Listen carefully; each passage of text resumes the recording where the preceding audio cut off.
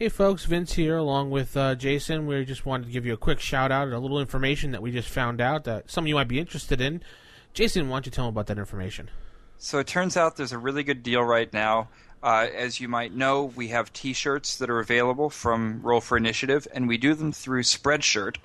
If you go to our website, rfipodcast.com, you'll see a little ad there that says we have T-shirts. Well, when you go and you click on that, if you buy $40 or more, you get a free netbook or laptop sleeve.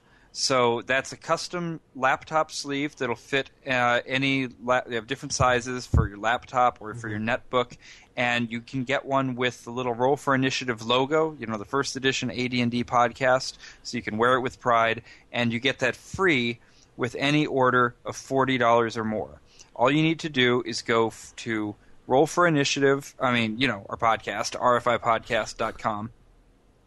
Follow the links to get a T-shirt, and when you check out, this is important, enter the coupon code FREE-SLEEVE, and you'll get a free laptop sleeve. So that's a free laptop sleeve with any order of $40 or more. This is a great time to go and pick up your Roll for Initiative T-shirts because you get a free laptop sleeve with that. So give it a shot. Definitely pick up a shirt, wear it proud, show it around, and definitely advertise the show so more people listen and play first edition Dungeons & Dragons. All right, back to the show.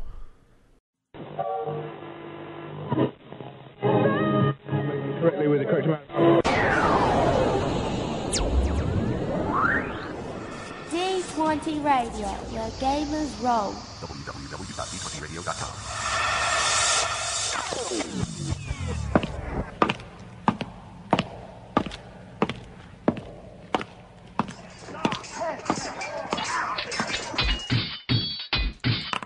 Roll for Initiative.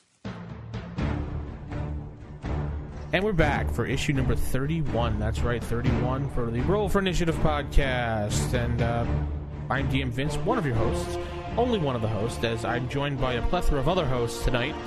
DM Jason, as usual, sitting in the background quietly, ready to speak as usual. Jason, how are we? Hey, we're doing good. We've got a couple of extra people here in the New York location tonight. They're on mute, so you can't hear them, but we've got our producer, Matt, who's sitting in the background, and also his friend Julie from New York. So just wanted to say hello to both of them who are here, though you can't tell. No, hello, Julie from New York. Oh, and yeah, we have DM Nick, too. Oh, yeah, just me. It's okay. And as you heard, that was Whatever. If you're just listening in for the first time, which some people may be doing because they just found the podcast, this is the Roll for Initiative podcast featuring Advanced Dungeons & Dragons First Edition only. So, anything else we don't care about. No, I'm just kidding. You can write us about it. We just won't care about it. And that is RFI staff. That already. Yeah, I know. So, what's been going on in gaming? Nick, what have you been doing in gaming this week? Oh, nothing. I burned all my gaming stuff and just called it quits. No, really. I can disconnect you from the podcast then. Not a whole lot. Just getting ready for this week's episode and doing a little bit more on the new campaign I'm hoping to do this fall. I kind of alluded to last time, so yeah. Hope have another game night coming up in a few weeks. So with our guest DM that came into town, so he's still here. So yeah, it'd be pretty cool. Cool, and it's a good job to have wandering DM. Yes, he roams the earth from table to table, rolling the dice wherever he goes. It's very kung fu like. David Carradine is the Wandering DM. The Wandering DM. Where dice are rolled, he will show up. Have D20 will travel. So, Jason, what have you been doing in gaming this week? Pretty busy. I got my Gamma World box repaired, which was good. I learned how to repair a broken, messy old box. That was fun. Really? But it's been pretty busy. I've got 2 campaigns that I'm running right now.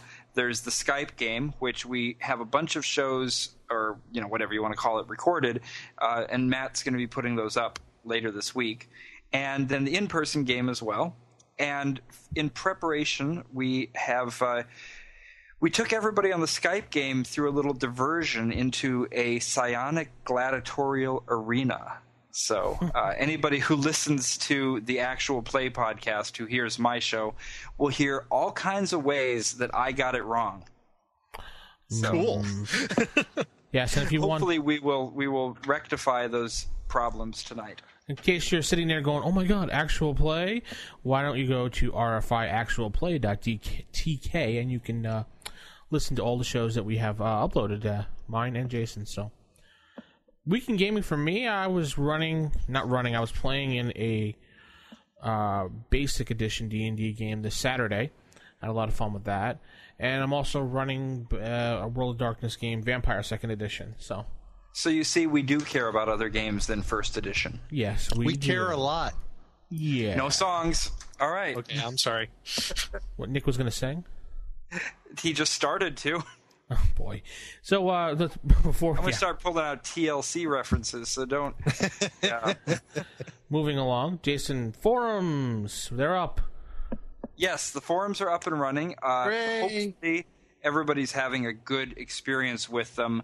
We're running a forum plugin called Simple Forum, or Simple Press, something like that. Yeah, anyways, they look pretty good. You can put up your own avatar, or you can use a gravatar. Hopefully everybody's get that working for them. You can follow each other, subscribe to topics, all that kind of thing. If you're using the forums and you're having any trouble at all, please let me know right away, because we're still early stages. But it looks like we're getting a lot of traffic on there. So I really encourage everybody to go and do a little bit of talking. And actually, now that I say this, I did promise people that I would say hello to the ones that posted early. So I'm going to pull that up while we talk. All right. One other thing I want to say is that the more you post, the higher your level will go. Everybody at this point is new, so everybody is a prestidigitator. And how do you say that again? Yeah, how do you say that again? Prestidigitator?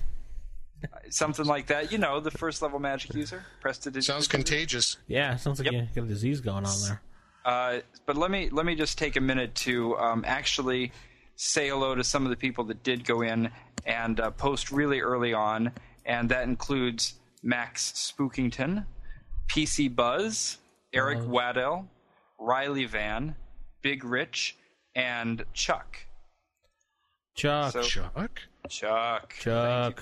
Chuck's actually in my campaign, my actual play. Okay. You know what? Let me just see. What do we say here? Let me tell you who the top posters are right now. Chuck is the top poster on the forums at the moment.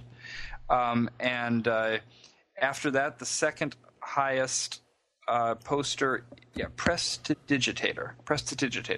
After that, Todd Hughes, Max Spookington, Death Metal Nightmare, Arrows of Chaos, and Eric Waddell. So those are our top posters right now. I just want to go right back to that Death Metal Nightmare. Was that?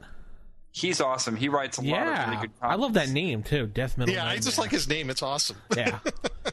I'll promise to put some Sepultura comments in every now and then. Yeah. All right. Awesome. We'll talk a little Entombed, some Repulsion. We'll be ready to go. Word. Yeah. Okay, anyway. So enough of death metal. That sounded more like that parrot from Hatebeak. Jason. The death metal band with the parrot that sings. Yeah. What we need is more guar. The world needs more guar. Yeah. So, did Todd put up another article, guys? I don't remember. Oh, yes. There's a new article from Todd. Let me just run and grab that really quickly. Well, no, I think we talked about it last time. More Human Than Human. Oh, okay. Yeah, that's his most recent one. And he does have another one coming up soon, but we'll announce it when it's up. Because he's been very busy, Todd's been very busy working on his new module that he's creating. So there is still a contest going on. You can still send monster designs to Todd, and we'll kind of keep you updated as we get closer to seeing a release on the module that Todd Hughes is actually creating. Yes, definitely. And by the time this podcast does come out, I should have my next session of Book of Sorrows up. I'm sorry that's been holding off. I'm trying to edit it. It's a little long, so I'm trying That's your actual play show. Yeah, I'm trying to edit out the dead air spots because we had 2 more characters in, so it kind of threw everybody off on who could talk now type deal. You're so much nicer to your listeners than I am. I just put them up. I mean, they're not even up yet, but I've just been saying, you know what, just throw those things up. Hey. If you want to He's a listen, nice guy, you know. We know. I'll wait for the complaints, Yeah. There are people. which I'm sure there will be some. Remember, that's Jason at RFI R5podcast at gmail.com. Send your complaints. Wow, that was Anyway, Pimping for Stars. Nick, you said you saw 2 new reviews up there. Yeah, we got a couple new reviews. Actually, both of them on September 18th. So, yeah, just a couple of days ago. Rock on. We got a review from DM Newt, DMGNEWT. Hey, Very that's cool. one of my players. Oh, well, there you go. Yeah. Gave us 5 stars. Thank you. And Good, then DM his Newt- character can live. He gets 100 experience points. No. DM Newt, he says, the podcast for AD&D. Well, we try, you know. AD&D? It's not for car repair, so I think we hit the nail on the head. So Really? anyway, he says, an excellent podcast for anyone who loves first edition AD&D or wants to better understand why others love the game. DMs Nick, Jason, and Vincent have a lot of fun and passion with the subject as they pass that along to us listeners. Each issue is filled with new ideas and trivia that makes the game more enjoyable. Although they take the game seriously, they do not come across as pompous, but rather as guys who like to have fun. Oh, really? So, What was that? Nick, I'm just trying to sound pompous. Oh, no. Nick, I have a 1979 Datsun B210, and whenever I go up a hill, it makes this noise when I try to go into third gear, kind of like a... Can you tell me what's wrong? You need to put your head under the wheel. Anyway, Wow. I hope RFI keeps going strong for many issues to come. So that was from DM Newt. Very cool. Thanks, DM Newt. I just want to say, DM Newt, this is our last issue, and I'm sorry. You know, we try. We don't really take it that seriously, but we just, we're just a couple guys who have a lot of experience playing, and we're just trying to get back to the community that gave us so much fun, I think, So. Yep. Speak for yourself. No, I'm kidding. Yes, well, we just so much know more better than other people. No. We just like to read the books and we never play. Yeah. Really, this isn't fair. All right. The next one is from Sean Kelly, and he gave us 4 stars. All right, finally somebody with some cojones. Yeah, okay. He gave us that's cool. delete it. No, I'm kidding. Read what he said. No. But Sean Kelly says, keep it old school, but not necessarily for old timers. What? So, Yep. this is a great cast that caters to first edition AD&D. 3 hosts that share the spotlight in an equal manner. Good chemistry. Sound quality is solid. Though these guys cater to the older edition of the popular Dungeons & Dragons RPG, newer players can still gain some valuable insight in the game/edition, in my opinion, that started it all.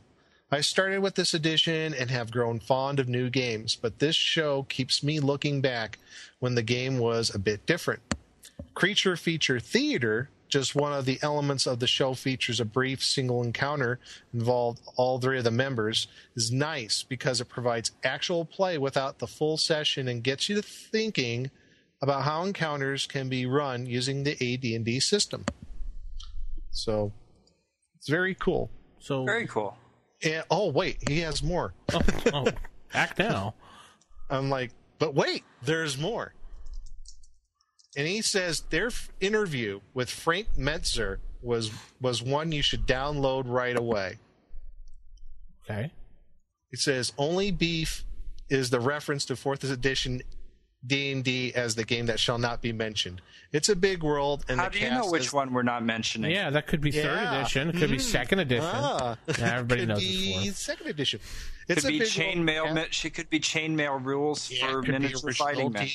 Yeah, could be. It It says could it's be- a big world and a cast has their own preference. Just wish the reference wasn't not equal to the bully that peed in your cornflakes back at summer camp. Okay. What? Keep up the good work and try to stay away from the demon known as Podface. And that's from Nice. Sean Kelly. I like it. I mean, overall, pretty good review. I mean, I love it, and I really do like the fact that he did 4 stars. I'm not kidding, because I like honesty. So I'm not encouraging anybody to give us low number of stars, but I like honesty, so that's great. yeah, so do I. I do too. I mean, like we've said in the past, though, like about 4th edition. I mean, this is a 1st edition podcast, but we steer clear of that. We're not gonna knock any other edition here. We're just gonna focus in on as much as we can on what we like to play here. So No, I'm going to knock other editions. I don't care. I don't care. I don't like other editions. I mean, I do like one other edition, but I won't get into that tonight. send all your hate mail to Vince at podcast. No, I don't have an email address at RFI Podcast yet. Oh, you dog. I just do the RFI staff email. Jason has not set up Vince at RFIpodcast.com yet for hate mail. Okay. But I'm sure he's doing it right now as we're speaking because he's quiet. So, Yeah. I don't know. I try. all right. So that'll end intro, and we'll head over to Sage Advice so we can get into the nitty gritty of things. Sage Advice. So Sage Advice without Nick and I singing this week because we have bumpers as we reminded last week. Right, Jason? Indeed. Fine. Yeah. Fine. Here I was going to go on America Has Talent, and no, I'm not going to. You can sing like those emails come flying in from across the sea. Whatever. So, first letter tonight comes from DM Joe. Is it the DM Joe? No, it's not the DM Joe. I wish it was the DM Joe. He says, great podcast. Haven't played in years, but 1E and Modified 2E were what I played, and it's great to hear that they are still alive. I investigated 4E when it came out because I was curious. It might be an okay game for some people, but it's not D&D.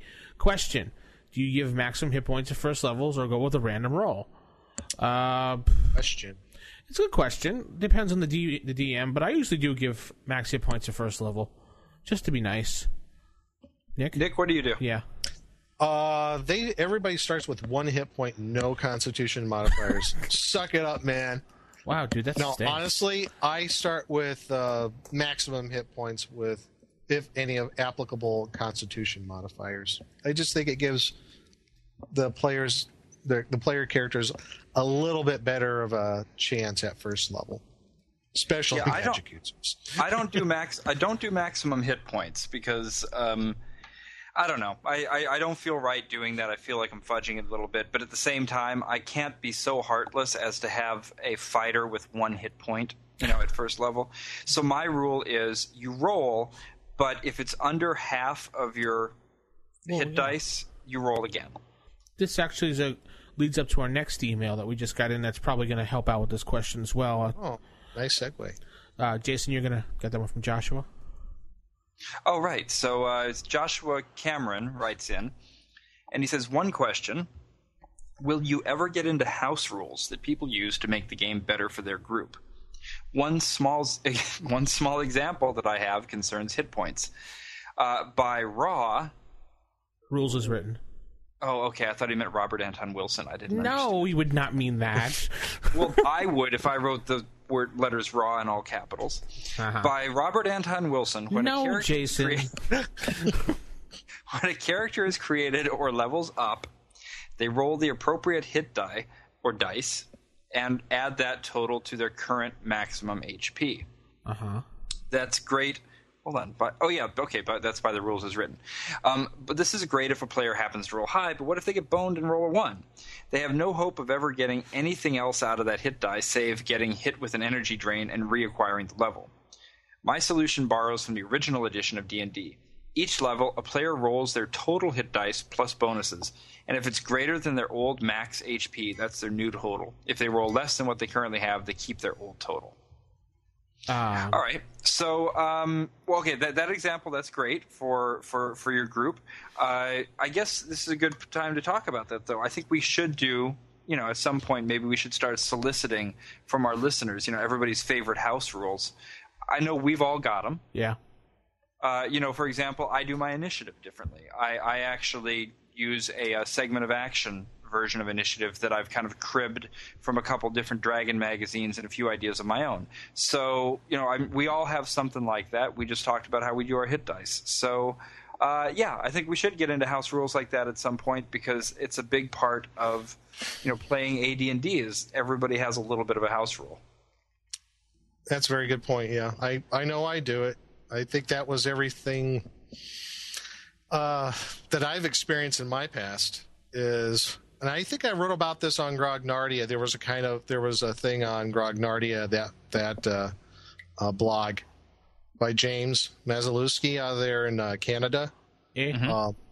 And he did a thing just a couple of days ago. It was like the long shadow of AD&D, and just talking about people and their experiences with AD&D. And one of the things I thought is a really cool aspect of AD&D is the ability to house rule it, Well, I mean, that's the thing, is that AD&D, the history of it coming into place was that before there was an advanced Dungeons and Dragons, every single game of D&D was different. You really couldn't go from one table to another and play the same game, and it was an attempt to try to bring some structure and actually have everybody play the same rules.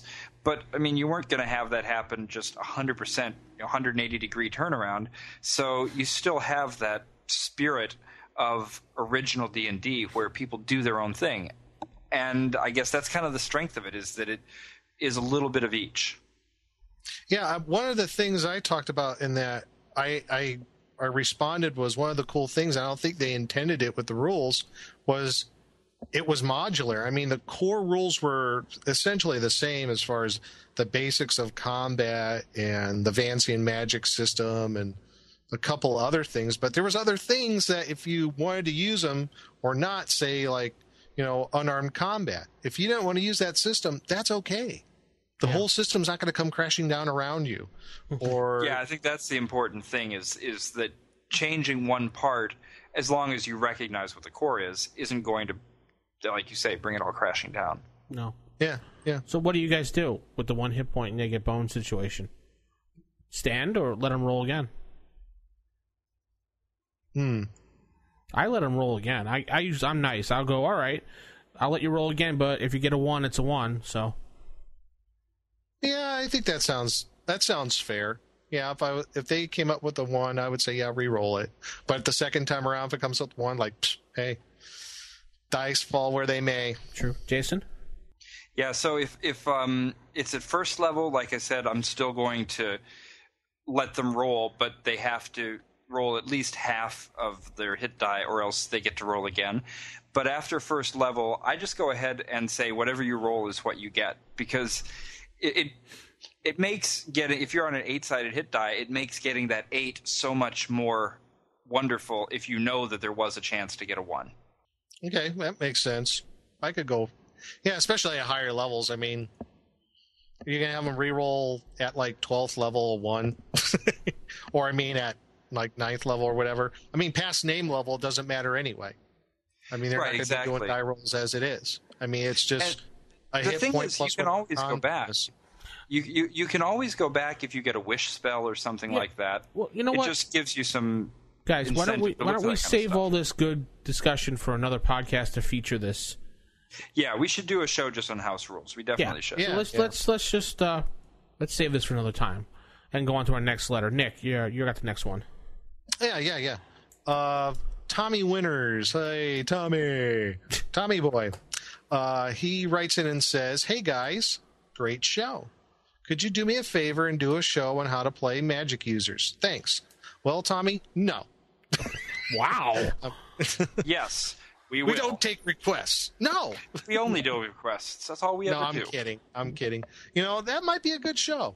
Yeah, absolutely. Well, we did it on a thief and we did a cleric. Now let's do magic user. Sure. Yes, makes sense to me. Why don't we do that next couple of weeks? Who knows? We'll see when. Yeah, definitely. We have a nice heated thing coming up for next week, but I'm not going to tell the listeners. I'll just tell you guys once we get off the air. Okay, I can't wait to find out what it is. We got a heated thing coming up in a little bit. Nick, don't ruin the surprise.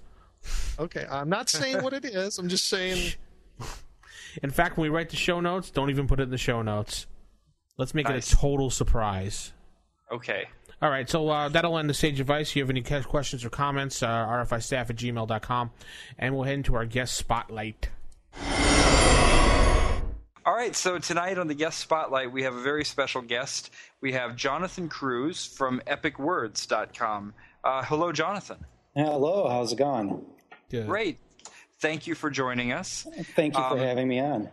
So for all of our listeners out there, epicwords.com is something that at least I first heard about thanks to some great flyers that were going around at Gen Con.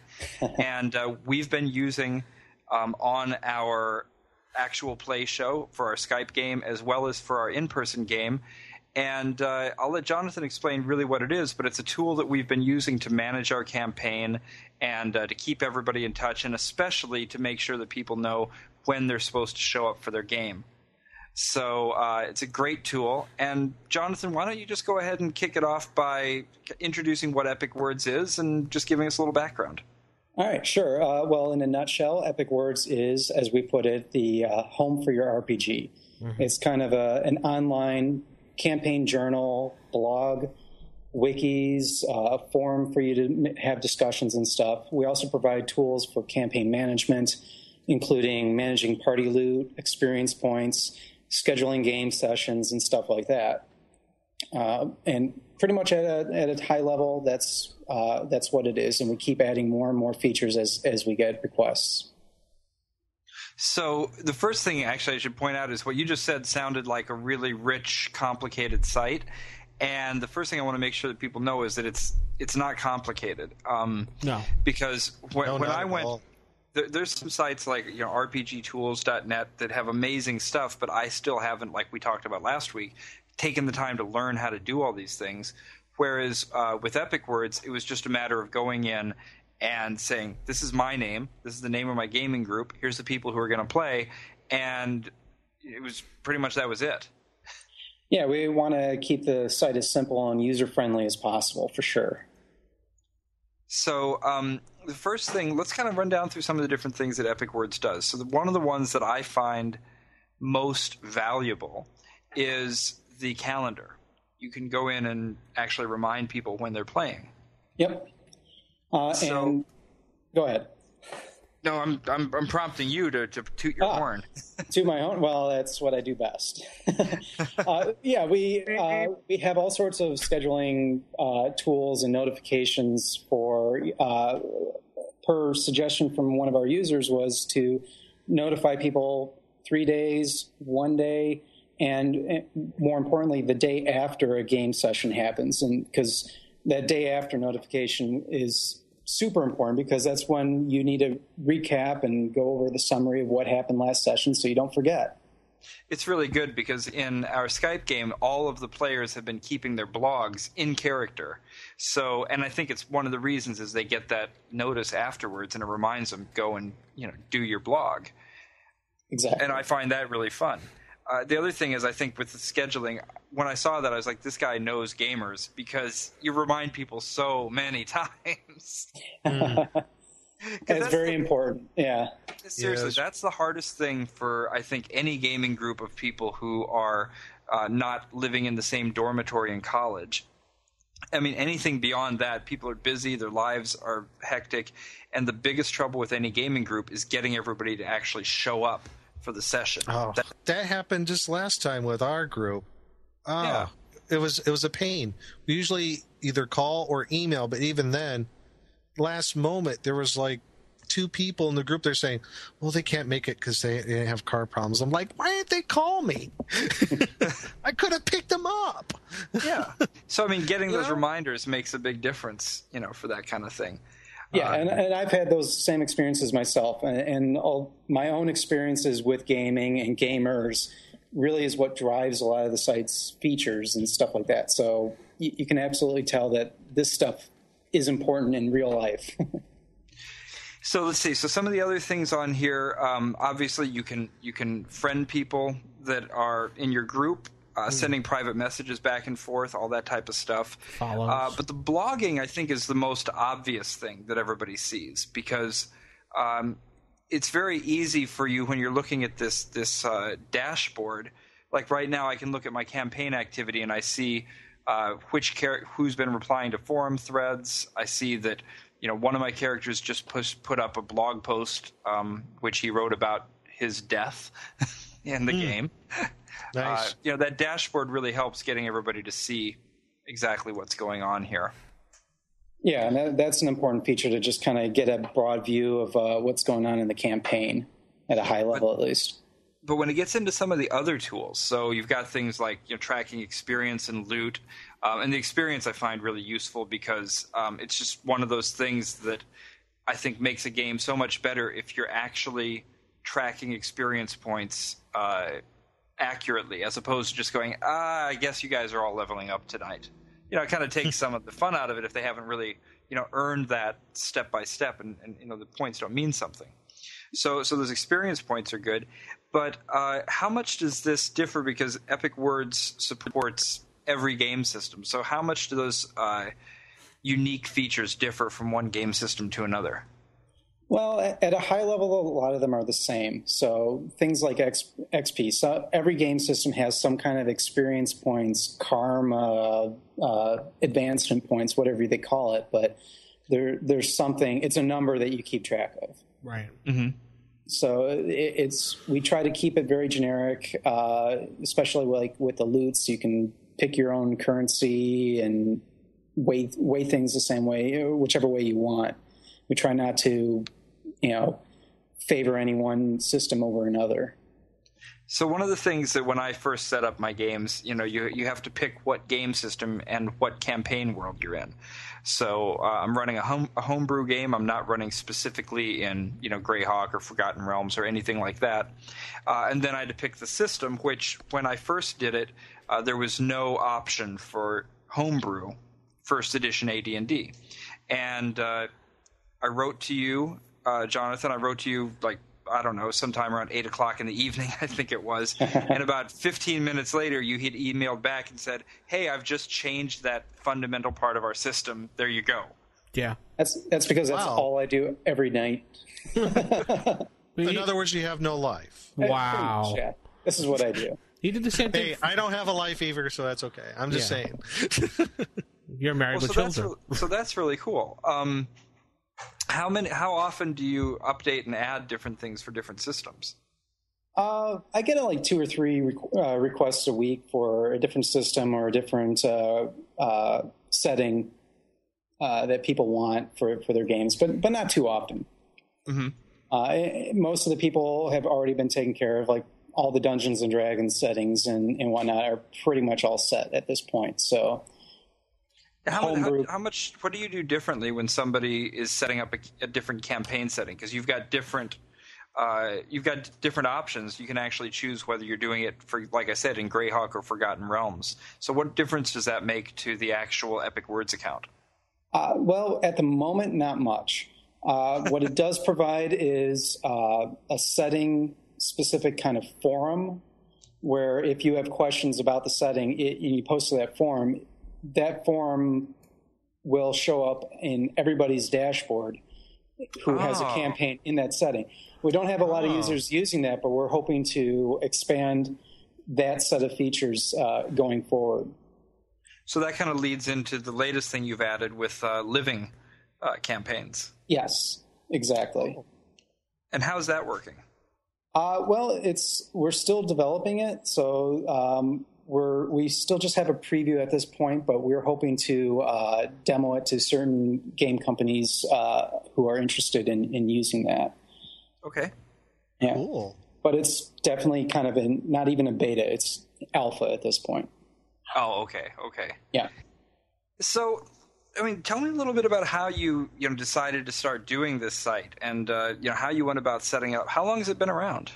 It's been around since 2008. I think 2008 Gen Con is when we debuted, so just over 2 years. It started from a necessity. Necessity is the mother of invention, and we had a D&D game where we were asked by the DM to write up a journal in character after every session, and we were doing it by hand in a pen and paper book and passing it around between players.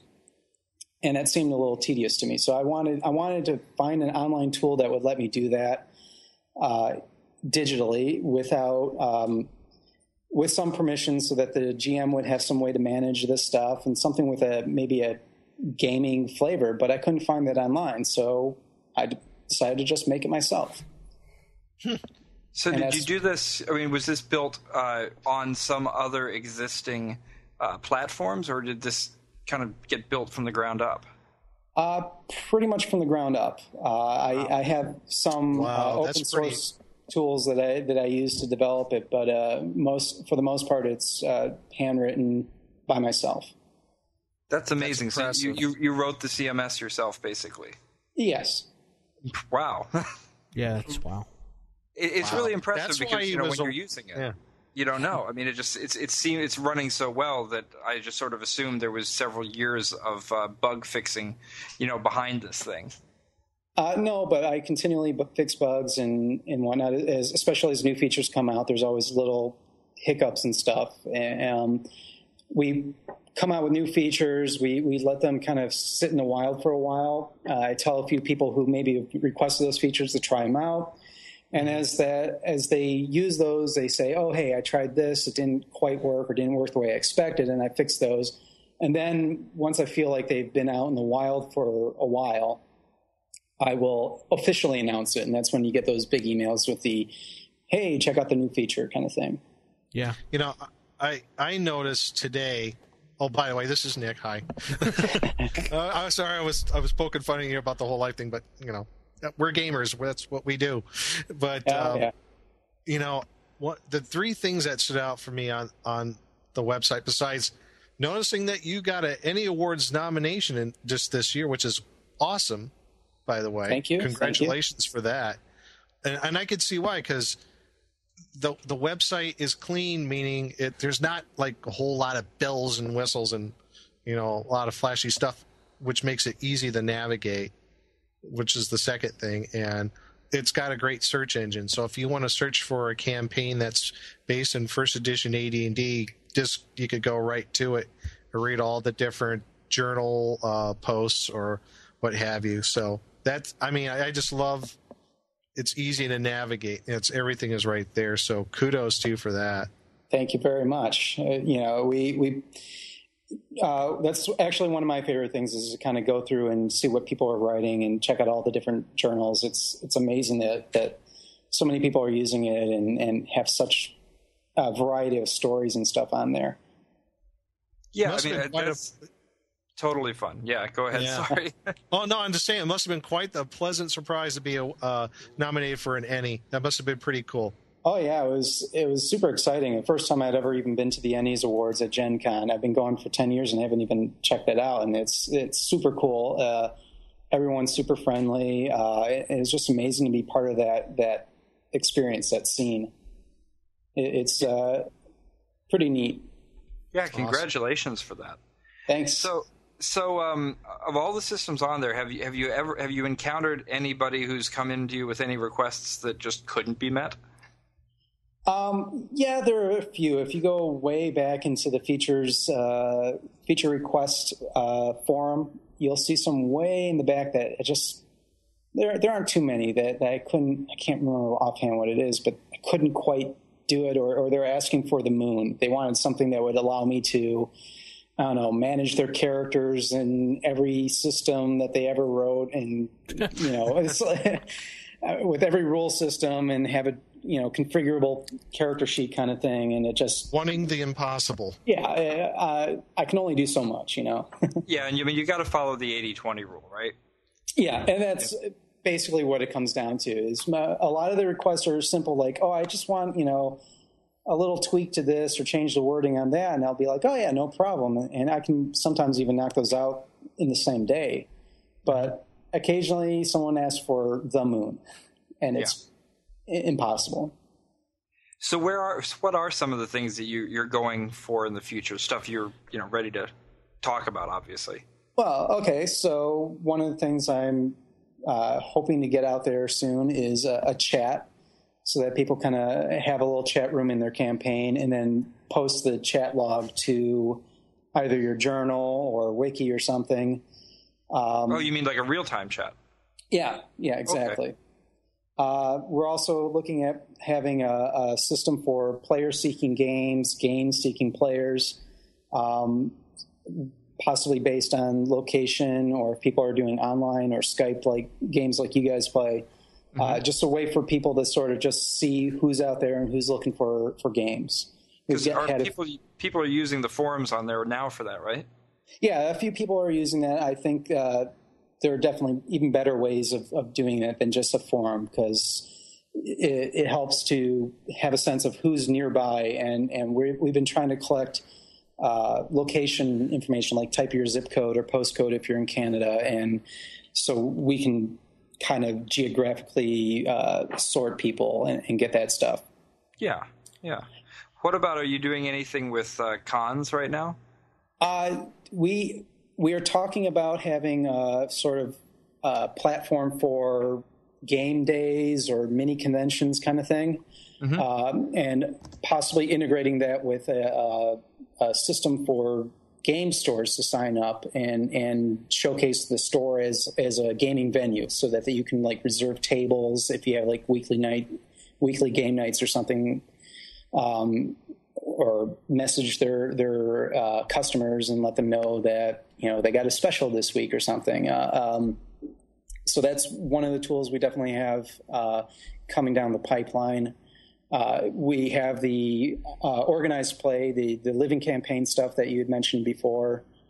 And in addition to all that, we have all sorts of incremental tools, tweaks and improvements over the existing tools that we are planning to come up with. Cool. Yeah, definitely. If you let us know if you do anything for conventions, because we're getting a convention ready for next year. So whatever tools we can think of to use are going to be helpful. Excellent. It's we can definitely talk about that. I would love to have feedback, because half our features are always driven by player requests or user requests to what they need and what they'll find useful, and that has helped us a lot in directing our own work. Awesome. So last thing for me to ask you, and this is a little bit, you don't have to say anything special because we're a first edition show, but which games do you yourself play? I myself have played all sorts of games from second edition on in D&D. I used to, years and years ago, play first edition, but it's been a couple of decades now. Sure. Right now, I'm in the middle of a Deadlands campaign, Savage Worlds. Good game. Yeah, it's a fun system and fun setting.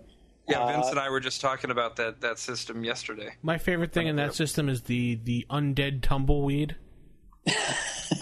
Yes. There's an undead tumbleweed?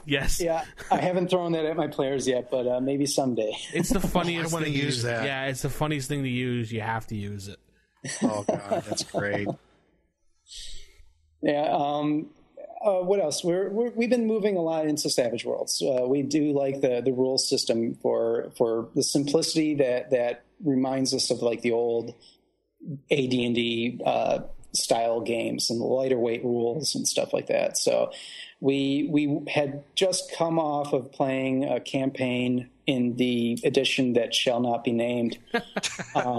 Whatever edition that might be. Yeah, that's right. Whatever that is. Yeah, right. And our players and Game Master have had a lot of frustration. There's a lot of disconnect between the mechanics and the I guess the feeling, the role playing. So it's we've got issues with that too. So we totally hear you guys. Well, cool. Well, thank you so much for joining us to talk about epicwords.com. It's a pleasure, and thank you for having me on the show. It's awesome. You guys are great, and keep up the good work. Yeah, and if you want to stick around for the rest of the show, we can keep you on. It's your call. I'll try not to make too much noise. That's okay. We'll ask your opinion. Totally blindside you on something. It'll be great. Yeah, wait till you hear our next section. If anybody ever thought AD&D had any simple rules, we'll show you. Yeah. Don't ruin it, Jason. I'd love to stay on and chime in when I can. Oh, yeah, that'd be great. Please do. Okay. All right, so we're heading to Table Manners. typical. Of all the evil creatures in the world, I'd like to find one with table manners. What are you kidding me? I spent years cultivating the worst table manners on the planet. Table manners. All right, table manners, and this week we're going to talk about psionics. Woo! Yay! I think yay. Well, one would hope.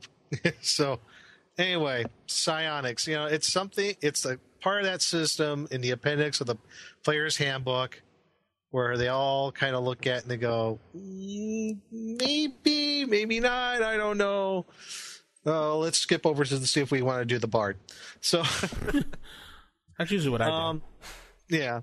I mean, I don't know. I mean, really, I like the concept of the psionic system. I like the concept. It gets a bum rap. It does get a bum rap. We've had a few people write in and say that to us, and they're right. It doesn't necessarily deserve that. So I'm glad we're doing this segment. Yeah, it kind of reminds me of when we did the Fiend Folio segment. After we went through it and we went, wait a minute, the Fiend Folio's awesome. Yeah, it's got some great monsters. I mean, I even said that. I mean, I was just throwing the flump out there just because it's kind of silly in my opinion. But psionics, I think it helps define as far as the game system. And one of the guidelines of going with beyond the player's handbook and the DMG is an excellent issue of Dragon magazine, which is from October of 1983, issue number 78. Indeed. A must-have for anybody who's playing the Psionics. If you want to have a great issue to try, I mean, there's a really good article in there, I think, by Arthur Collins. Mm-hmm. He does a fairly decent job of trying to explain the psionic system to everybody, and also brings up some of the problems in the system. Mm-hmm. And so one of the things I liked out of the article is he starts off right from the bat is, let's explain what psionics actually are. I mean, what's the difference between that and magic? And I think he does a very good job and it might seem kind of elementary, is magic is the manipulation of forces from outside the mind from someplace else. The magical energy, whatever you want to call it. Mojo, man, You're channeling the power from the outer planes. Well, psionics might be actually the mojo. It comes from your mind. So that's the difference. I mean, magic. Yeah, it's that whole thing people used to say about how you only use 10% of your brain, and so what's that other 90% doing? Well, in this fantasy game world, that other 90% is this untapped potential to do amazing things if you get it. Right. So I think that helps a little bit to just define what psionics is. It's the manipulation of the potential psychic forces of the person's mind versus what magic is, the manipulation of outside energies, either be it divine or otherwise, divine magic or whatever. He does a really good example in this article, I think a good metaphor for this, when he talks about the fact, first of all, that not just because something can be done magically or psionically doesn't mean everything can be. Some stuff is so powerful that your mind is not going to be able to do it. A wish spell, for example. So that's why the psionic disciplines are specifically limited. But for those that can be done both ways, so detect good or evil, the example that he gives in there I really like is that, yes, you could do it with just the power of your mind, or you could take it a little bit easier and go the magic user or the clerical route and channel these energies. And his metaphor is you can make a perfect pitch, a perfect tone using a tuning fork, and that's like a magic user who's channeling that. Or if you really didn't have a tuning fork and you were able to do it, you could sing that pitch, but it's a lot more work. Right. And that's kind of the difference between using something as a magic spell versus using it as a psionic power from your own mind. Mm-hmm. Mm-hmm. Exactly. Those are good examples out of the article. I'm going to be going back and forth between the whole magazine here because there's such good nuggets of information about psionics in the issue. I mean, their sage advice alone. I mean, yes, the sage advice. It was just I was going to bring up is really good on this. It's like good 4 pages of sage advice that Dragon Magazine, or TSR at the time, got in about psionics. Doesn't surprise me in the least that there was that much stuff. There probably more. But one of the things that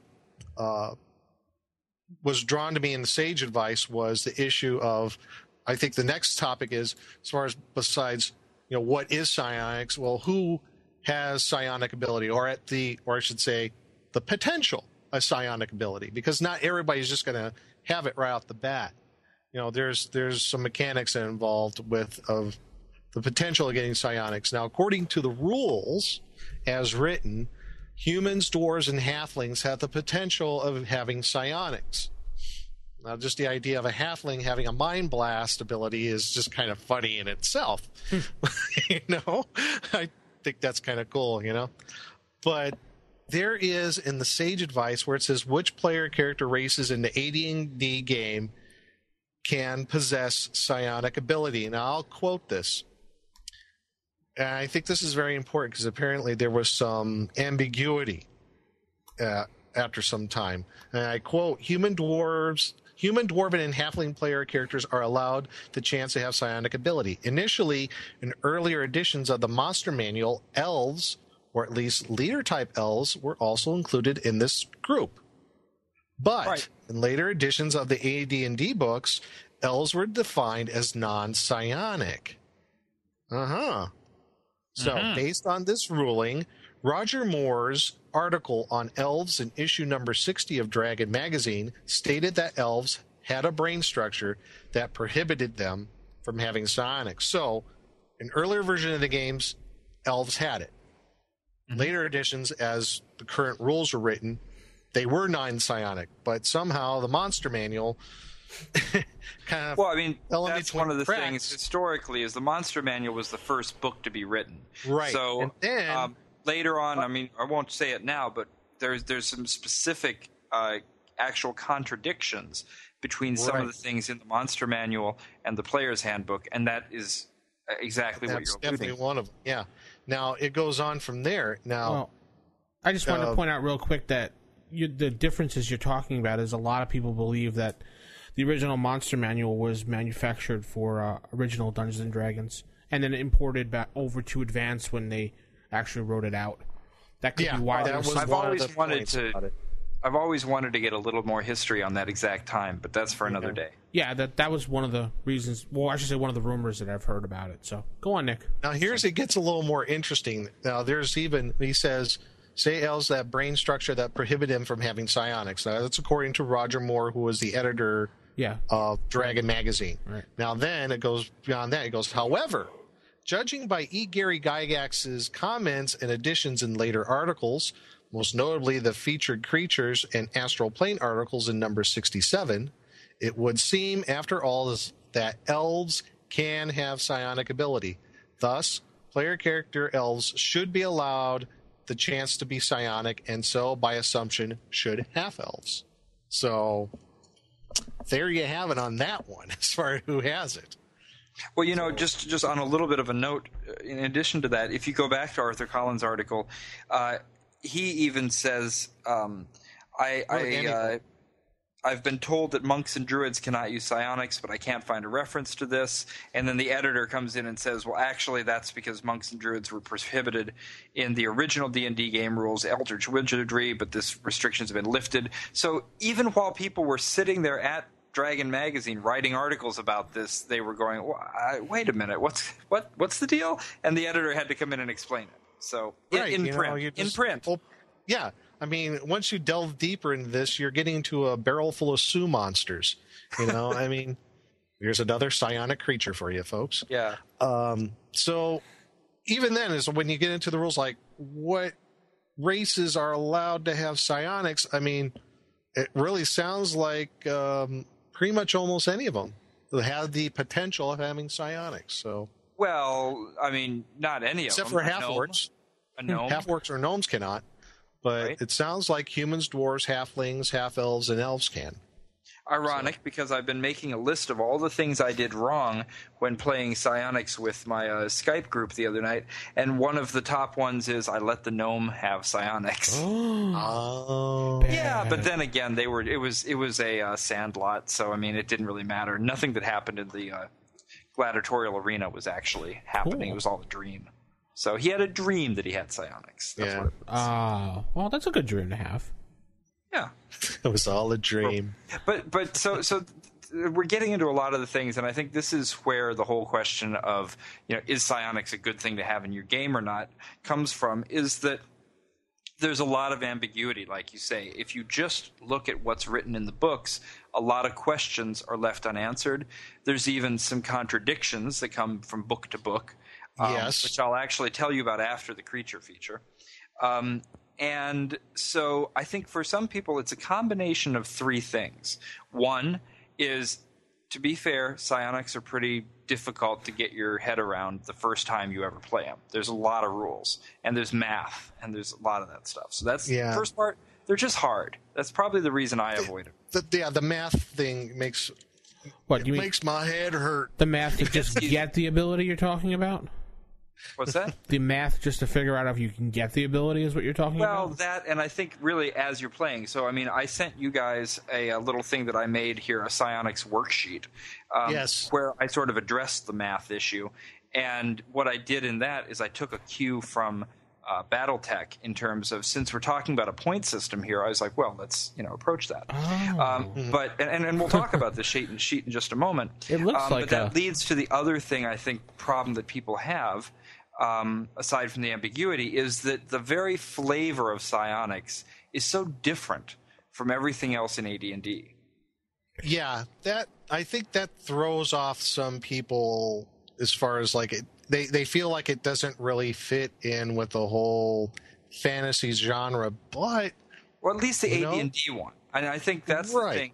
Gary Gygax, in more than one occasion, talked about why AD&D does not have a spell point system.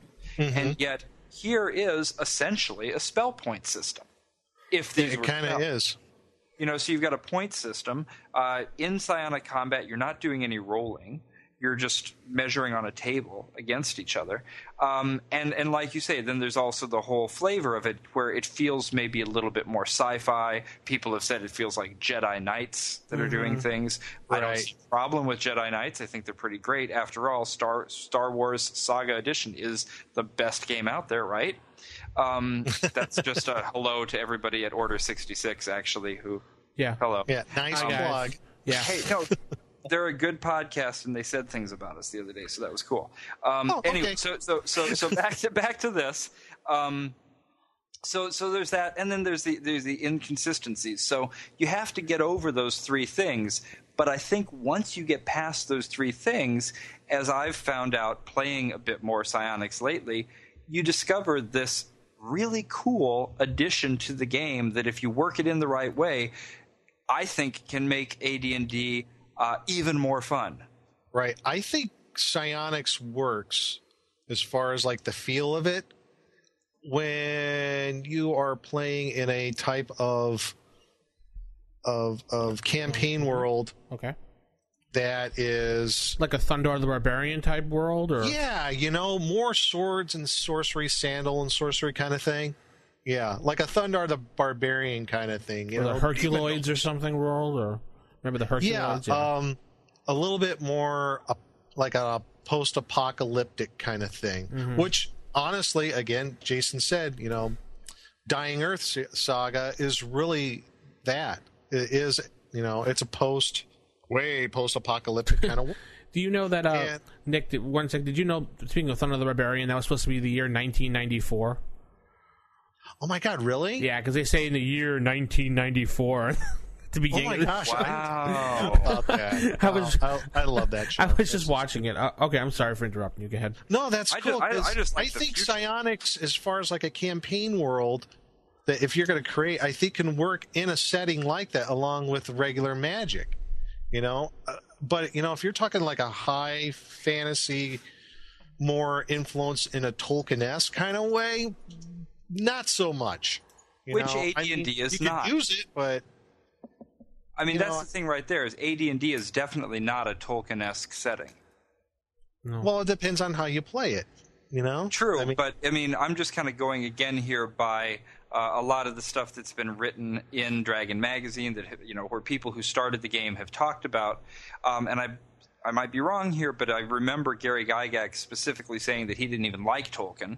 Oh, I know. I'm just saying for the individual DM when they create their campaign world, right. Going beyond that, if they're every good DM manipulates the system to what they wanted to use it for. So I'm just saying it works, and depending on what kind of game world that you're going to make, beyond. And if you're playing in a Jack Vance kind of world, I mean, his world was actually set in the very, very, very distant future. So yes. Thundar. So there you go. 1994. Or if you remember Korgoth of Barbaria, the one episode they did it on Adult Swim. Oh, which was really don't, but cool. Look for it. Look for it on right. YouTube. It's like Thundar and acid. So maybe it would be worthwhile to just take a moment to examine the kind of underlying structure of psionics, the way it's set up. Yeah. Since if somebody just looks in the back of the book, just like any other core rule book, you're going to see a whole lot of stuff that you have to read through and kind of parse and maybe take some notes before the shape of the whole thing becomes clear. Yep. So what I'll do is I'll just kind of describe the psionics worksheet that I put together. Yeah, go ahead. And we will actually put this as a PDF in the iPhone app. So anybody who has the iPhone app will be able to get this worksheet for free. Cool. What I did was I tried to take a look at the whole setup of what's going on. And it comes down to your total psychic ability, which is a number of points. Yep, and the the PSPs. points... The what? PSPs, I think they're called. Well, I just say total psychic ability, so your total psychic points. And we won't go into all of the mechanics of how it's rolled, but it has to do with the fact that you have to be very high in either intelligence, wisdom, or charisma, at least a 16 in one of them. And then if you manage to have 2 or even 3 of those over 16, you get all kinds of bonuses to it, to the point where after rolling your percentile die and adding in your bonuses, you could have up to 172 points of strength, and that means you get the same amount. You get 170. Like, let's say you got 100 points, right? Okay. So you'd have 100 points of attack strength and 100 points of defense strength, and you add them together to get your total psionic ability. So that's the first thing that I've put here on this worksheet, and I've kind of set it up almost like a BattleTech card, meaning that because as you use your strength and defense in battle, your ability goes down, and it has to be replenished through rest. And then, so that's the main core of the psionic thing, is that you got this attack and defense strength, and you got 5 different modes of attack and defense. Now, don't forget, though, even before if you were creating a character from scratch with psionics, I mean, you're not just going to be able to get psionics right away. You have to do a percentile roll to see if there's the potential. It's exceedingly rare. Exactly, as it should be, because some of these abilities, quite frankly, very, very powerful. Yeah, so, I mean, first of all, you have to have a 16 in one of these 3 attributes, which if you're rolling straight official ways of doing it that are in the DMG, even that's hard. But then if you do, then you've got to roll another percentile dice, and you've got to get a 00. Now, it's modified, so you get a few little bonuses, but even if you've got straight 18s in all 3 of them, which you really shouldn't, unless something really, the gods of the dice just smiled upon you. But even if you did have straight 18s, you'd still only have, like a 15% chance of getting psionics? No, I don't think it's. I think it's less than that. No, I think the example they had in the book, the person had pretty good stats, and it was only 97.5. Right. Yeah, so you're not likely to get psionics at all. But if you do get psionics, like you said, that's the first hurdle to get over. Yeah. Now, there are ways later on through a wish spell. If you raise one of your scores, you might even, as a DM, I would actually allow a wish spell to let somebody say, "I want to have a chance to roll for psionics." If their scores were high. Yeah, and that was even brought up in the stage advice. What did they say? It's like if I read, what is it, the Librum, whatever tome that makes you increase your intelligence or wisdom, it's like, if I read that, my character reads that later on, could I ask the DM if I could boost my ability above 16? Can I roll for psionics then? They said, absolutely. What about what about the? All right, so fine, you do that. What about the person that says, "I wish I have psionic ability"? I don't think so. No, it's a wish spell. Yeah, but a wish spell's not infinitely powerful, and there's a lot of articles, and people have talked about what a wish spell can and cannot do, and this is all up to the DM's ruling. Well, some DM may say that's fine to do it, but personally, I would rule that wish was either so difficult that they couldn't do it, or I'd come up with some way to twist their words. Yeah, I think the twisting words would be fun, but... Oh, yeah, I would just say, okay, this ability is boosted to 16. Roll for it. Well, if by example, Vince, if we were in a game right now and you said, I'm going to use my wish spell, I wish I had psionics, then I'd say, okay, you used to have psionics. Ha ha ha. I mean, so...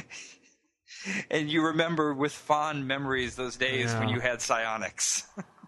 Well, but I do like the fact that I do think you should have a chance, throughout the game. If you're going to have a game with psionics, I don't think it's right to only have that one exceedingly difficult roll at the very beginning and no other chance ever. So I like the fact that you can, through extraordinary measures, have a chance at it. So more on your sheet here. This is... Oh, right.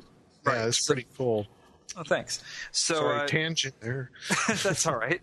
Okay, so the core is all about these attacks and defenses. And what's going on there, there's 5 different modes, and we won't get into all the specifics. You could read the player's handbook if you want to know.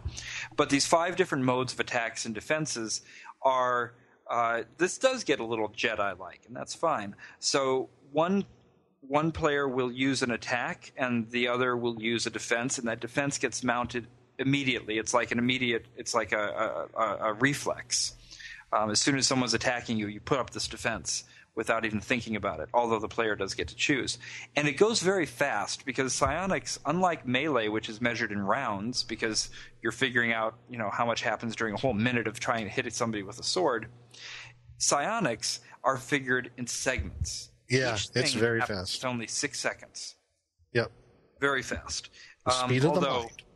Very slow. I mean, in the game terms, I guess you could say it that way too, because it takes a long time to resolve a whole minute.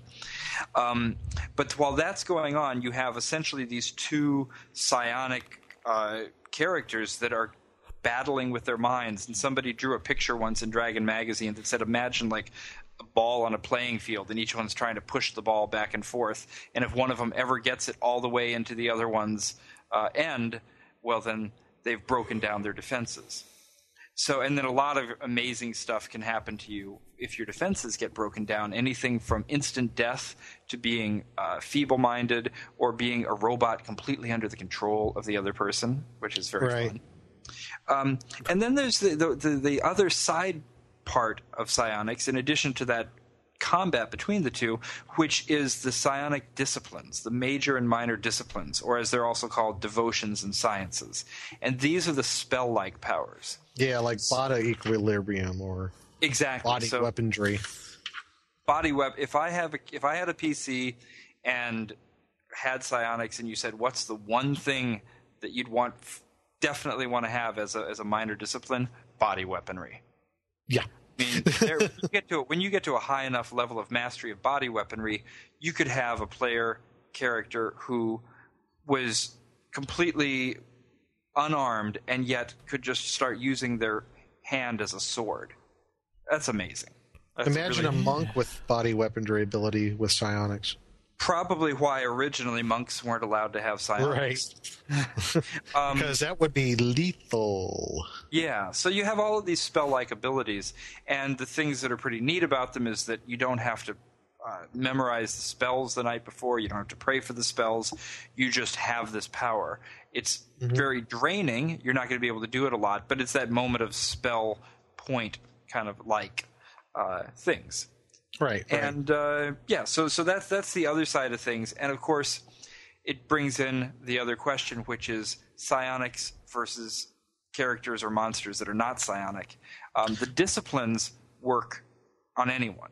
So Right. if you have a particular discipline like body weaponry, the person that you're attacking doesn't need to have psionics to get hit by your hand sword.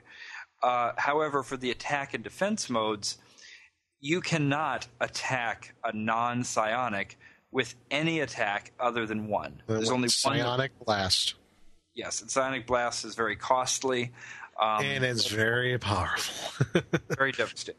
So that's the basic structure of psionics. It's mind combat and manipulating the world around you. Just a little bit on psionic blast. When I was reading through in the DMG that chart where it shows, psionics versus a non-psionic person, when you use psionic blast, the percentile chance of just killing that PC or what have you.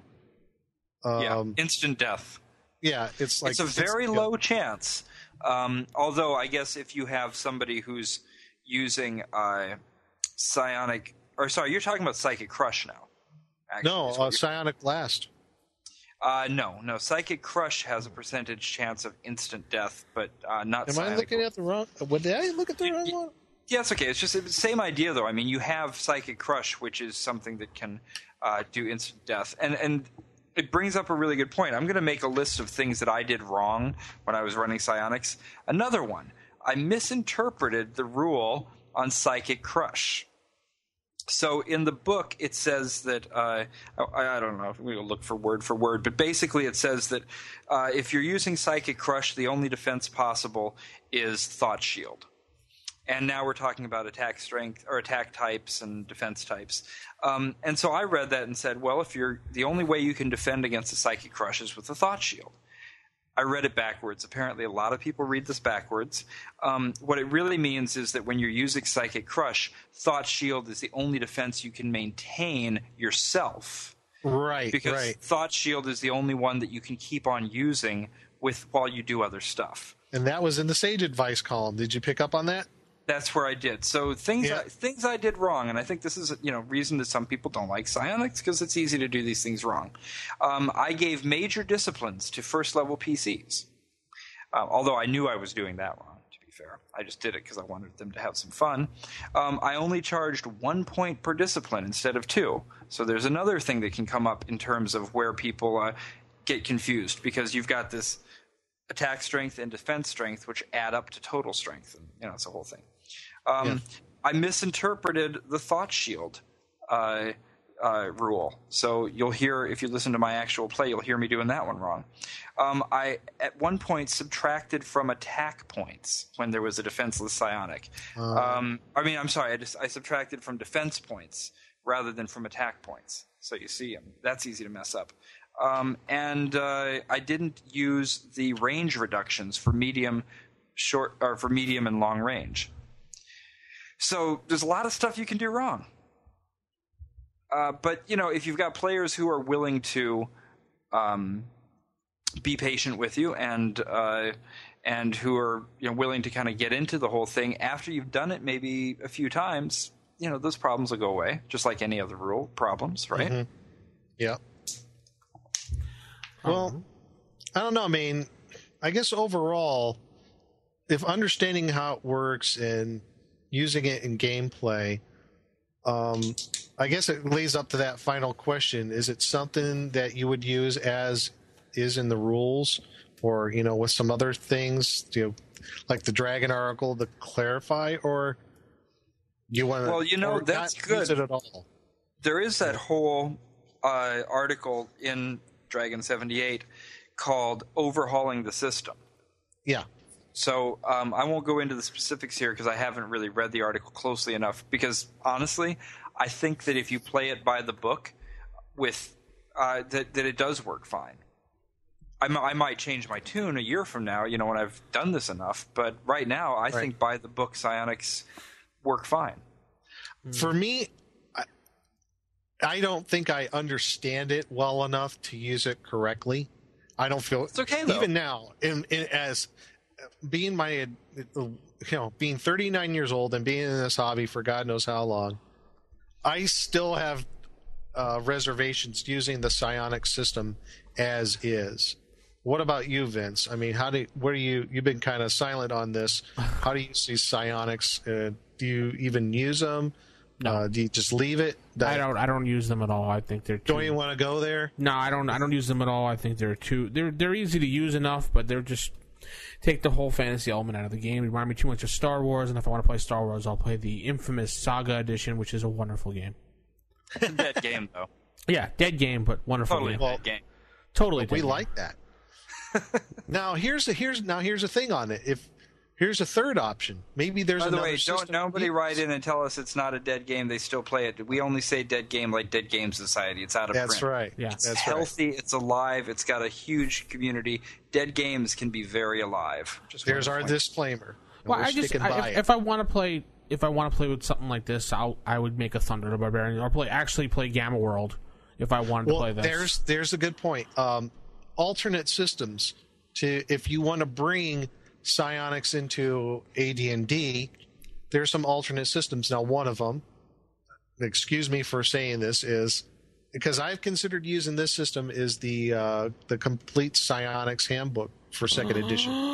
Now, I've never seen this. I mean, tell me something about this. We won't go into it too much, but why? Well, first of all, why is there a whole book?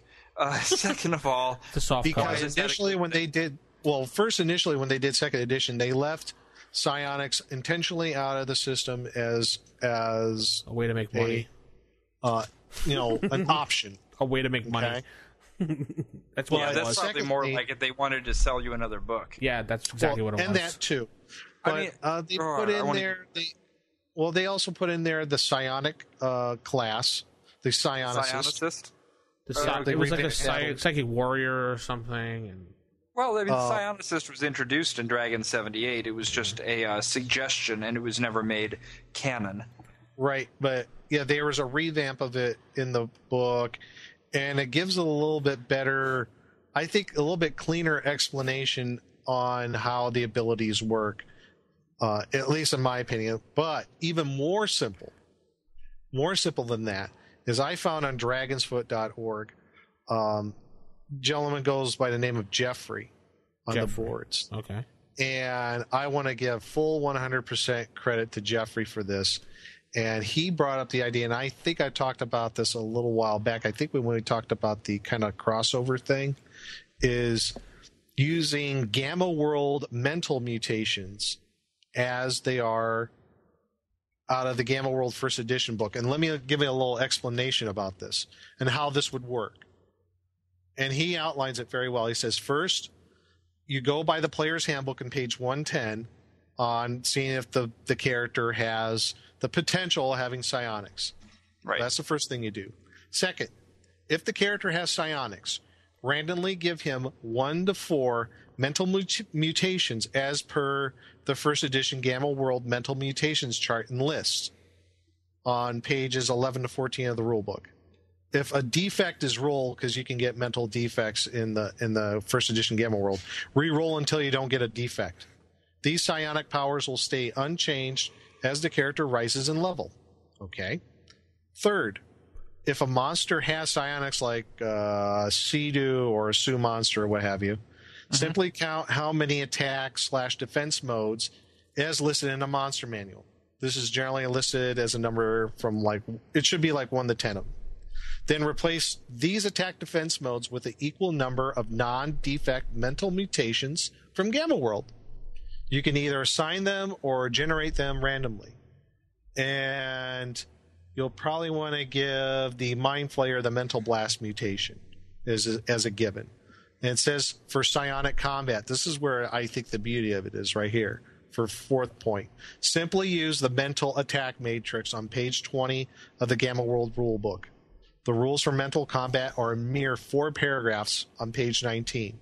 And use the monster's intelligence score for its mental strength score. That's it. No bookkeeping, no hundreds of points to keep track of, no half points to keep track of, no keeping hourly tabs of psionic points. It's quick, it's easy, and it's old school, and it doesn't feel like magic. I mean, I love it. It sounds pretty good. Honestly, I got a little confused through some of the stuff you were saying, probably because I was listening rather than reading it. But the other thing is, now that I've taken a little time to delve into the buy the book Psionics, I don't find them confusing, and I think they go very fast. I don't think I have to go through a lot of stuff. So that sounds okay, but I really don't think that they need any basic alteration like that. Well, I mean, for me, I think I would use I like Jeffrey's option.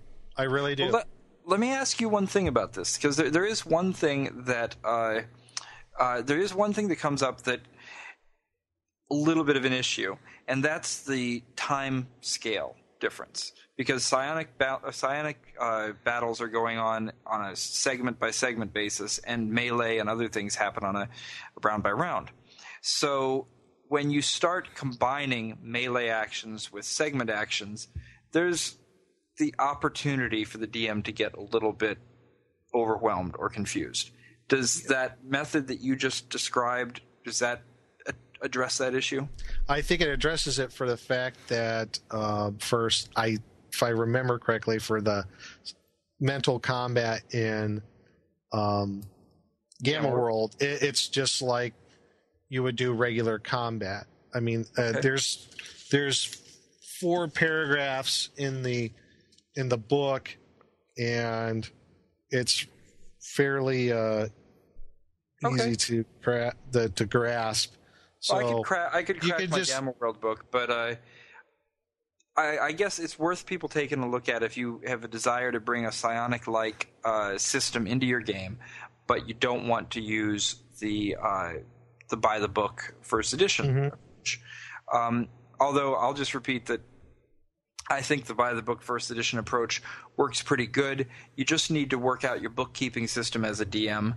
And I think that that's something that I have not solved. I don't think it was a solution that needed to happen, but I think I've addressed it pretty well with this Psionics worksheet. Yeah, I think your sheet is perfect. I mean, if I was on the internet cruising around and I wanted to have a Psionic game for my game, and I saw the sheet, I'd probably print it out and be like, oh, cool, thanks to this guy who did this for me. Yeah, I would think so too. If using the rules as is in first edition, having this worksheet helps tremendously. The biggest thing is that it takes the math away because so what I did is I put these rows of BattleTech looking ovals that are in rows of 5, so you can just count 5, 10, 15, 20 and just mark them off. Because when I tried to do this in my Skype game the other night without the worksheet and was trying to quickly add and subtract and put them in the columns, I had a mess. I mean, nobody wants to hear the DM pull out the calculator. Yeah. That's not a good sign when the DM starts getting the calculator. Hey guys, can you tell me what all the factors of this prime number are? Oh God. Well, there aren't any. There's only 2, but you know what I mean. No. That was a trick question. The only factor of any. See, that's how much math I know. But wow. Anyway, so there you have it. Psionics history A to Z. In a nutshell. So to speak. Yes. So, to sum everything up, use it or leave it. Yeah. Use it. I say use it, but use a different system. That's not the question, Nick. Use it or leave it. I'm being completely ambiguous. I'm being honest. If you want to use it, I would rather use a different system for me. Well, the rules as written. Jonathan, what have we done to your brain at this point? What do you think of this as an outsider? I think he's just been mind blasted. So. It's what, Jonathan? I'm sorry? It's pretty mush right now, my brain. Yeah. I think, been mind blasted for sure. I vaguely remember reading these rules years ago, and my opinion was it just doesn't feel like D&D. It feels sci-fi to me. So thank you. Yeah, Jonathan, you get a free plug. EpicWorlds.com. You get a free plug. Yes, everybody gets a free plug. EpicWorlds.com. After now, you can set up and. Oh yeah, I meant to ask you before about Epic Worlds. Is there going to be more features added on with the supporting member for Epic Worlds? Epic Words, excuse me. Epic Words. Yeah, sorry, I don't know why I said that. I'm sorry. Everybody, make sure you spell it Epic Words. Yeah, I'm sorry about that. We intend to come up with some more features. Especially, we definitely want to incent people to support the site, and coming up with more paid features. It definitely is on that list. But what they I are. gotta say though, for $12 a year, Yeah. I mean, there's no ads on the site. There's no ads, right? Not yet. Okay. Well, no, I always run ad block, so I always have to go, wait a minute, are there ads? Because I haven't seen any. You got no ads on the site.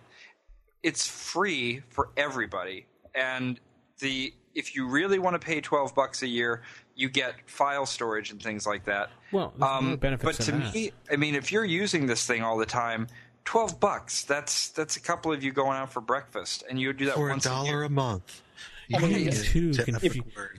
way I like to put it is you probably spend more on snacks at your games than you do on Epic Words. So yeah, I mean, pay the $12. You're getting an ad-free site for free. You know, pay $12.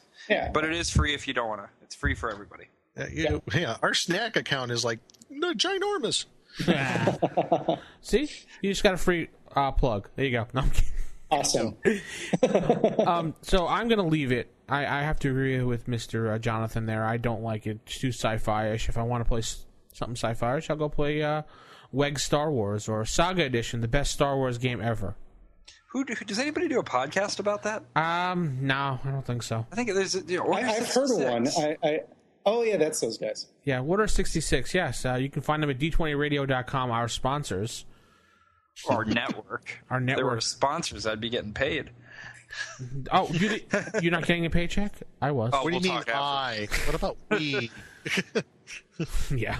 All right. So Psionics. I mean, I think that if you bring them into the game, they add a lot of flavor to it. And the most important thing to me about it is that you feel as a DM, once you master Psionics, if you decide not to use them, at least you're deciding not to use them because you didn't like the way they fit in, not because you didn't know how to do them like I was a month ago. So there's the satisfaction of knowing at least you know how to do it. Yeah. If I had a psionic character, I would name him Mentalk. Perfect. Mind taker. I am Mentalk.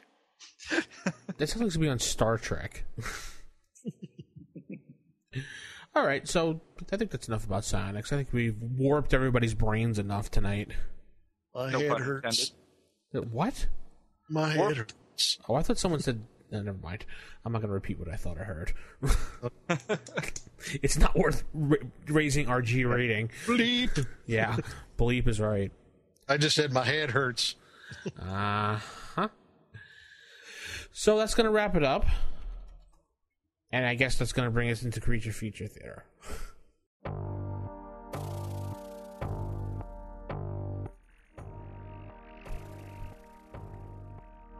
Creature Feature Theater.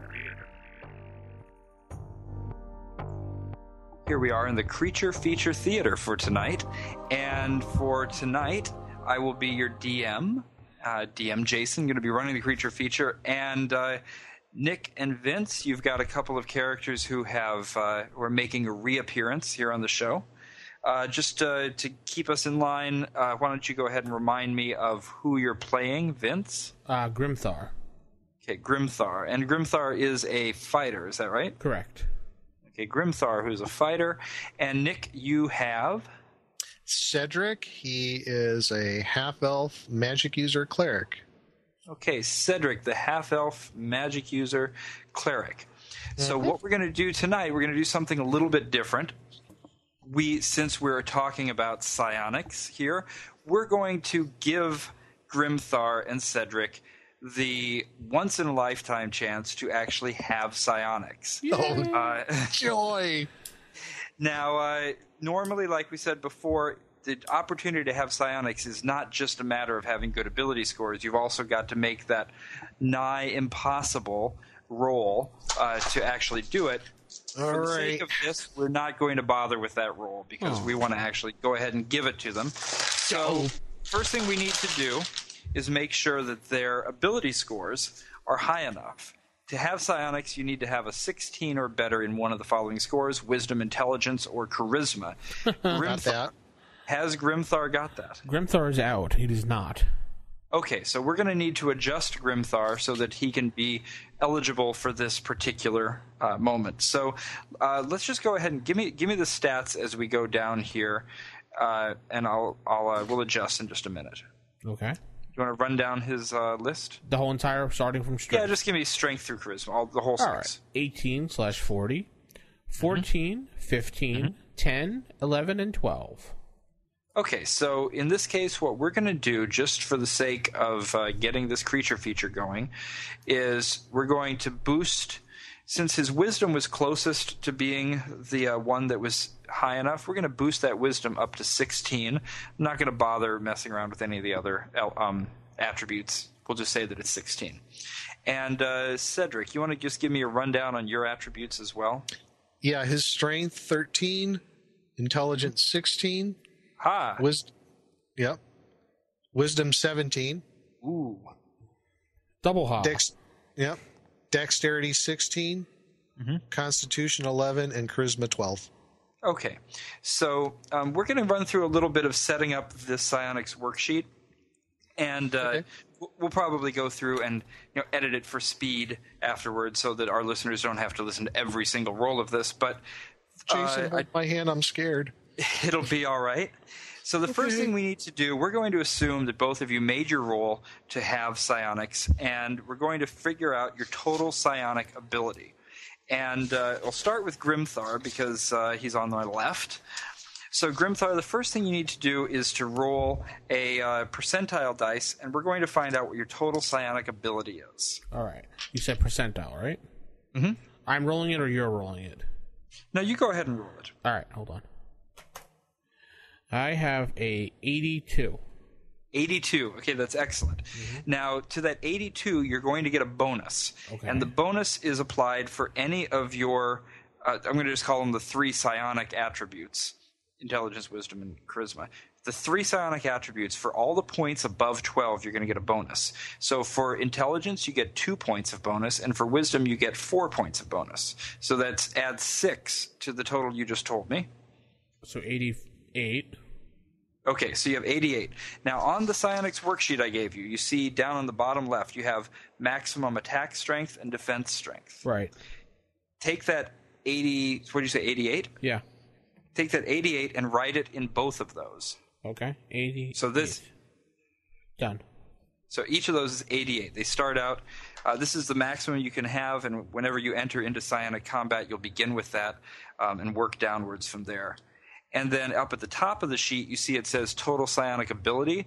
So you're going to write those two added together, 176. Okay, done. So that's your total psionic ability. Now, I've set this up with the little circles like you can see here. So what you probably want to do is just when you get to the row that has 88 in it, just go ahead and mark the 88th circle. Fill it in on both of those. Because the way we're going to do this is you can just mark them off in descending order as you use up your points. All right, done. Okay. Now, you have to figure out what your attack modes are and what your defense modes. For your attack modes, and actually, let's do you guys both at once so that we can kind of move this through a little more quickly. So nice. Cedric, same thing. Give me a percentile roll Oh, figure yeah, out. I just did. What'd you get? 96. Okay, now it's going to be even better than that because, first of all, set that 96 aside for a minute. We'll come back to it. Okay. First of all, we're going to take how many points you've got above 12 in your 3 psionic attributes. So you've got 4 bonus points for your charisma because it's a 16. You've got my charisma is actually 12. Oh, sorry, I read that. You got no bonus points there. You have 4 bonus points for your intelligence. That's a 16. Yeah. 5 bonus points for your wisdom. That's a 17. So that's 9 bonus points. But wait, there's more. You actually get to double that because you have 2 abilities that are 16 or above. So that'd be 22 added to that. Right? 5 plus 4. Oh, 9, so 18 added. I'm sorry. See, there's the math already coming into play. Now, I just want to take quick little caveat here. Anybody who's listening, who's reading the player's handbook carefully, will see that it says that you have to have 2 scores above 16 to get the double. I personally read that differently. I say 16 or above because it's my fervent belief that that was the intent when it was written, even though it might not say that there, because it is so hard to get a 16 in the first place, that if you require characters to have 2 17s, then you're really encouraging munchkinism and people possibly even cheating on their die rolls. I just don't think that's the case. So in my game, 16 or above. Your mileage may vary. Feel free to write in and tell me how wrong I am. Okay, so... That's Jason at rfipodcast.com. Correct. All right, so you take that 18, you add it to that 96 that you just had. Isn't that right? You had an 18 and a 96. It'd be 114, right? Yep. Okay, so now in your attack strength and defense strength, put 114 in each of those, and then put 228 up at the top. Got it. Okay, so just for reference, you could have had, if you had all 18s, and if you rolled the maximum, 00, you would have had 172 points in each, which is why that's the largest number you see on the sheet there.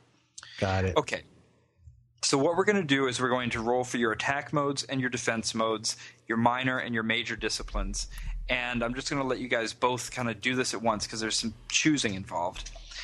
For attack modes, both of you go ahead and roll a percentile dice and tell me what you get. Okay. Blue. Oh, you can't see it. Never mind. 75. All right, so you're going to have 3 attack modes. Okay. And I rolled a 57. You're going to have 3 attack modes.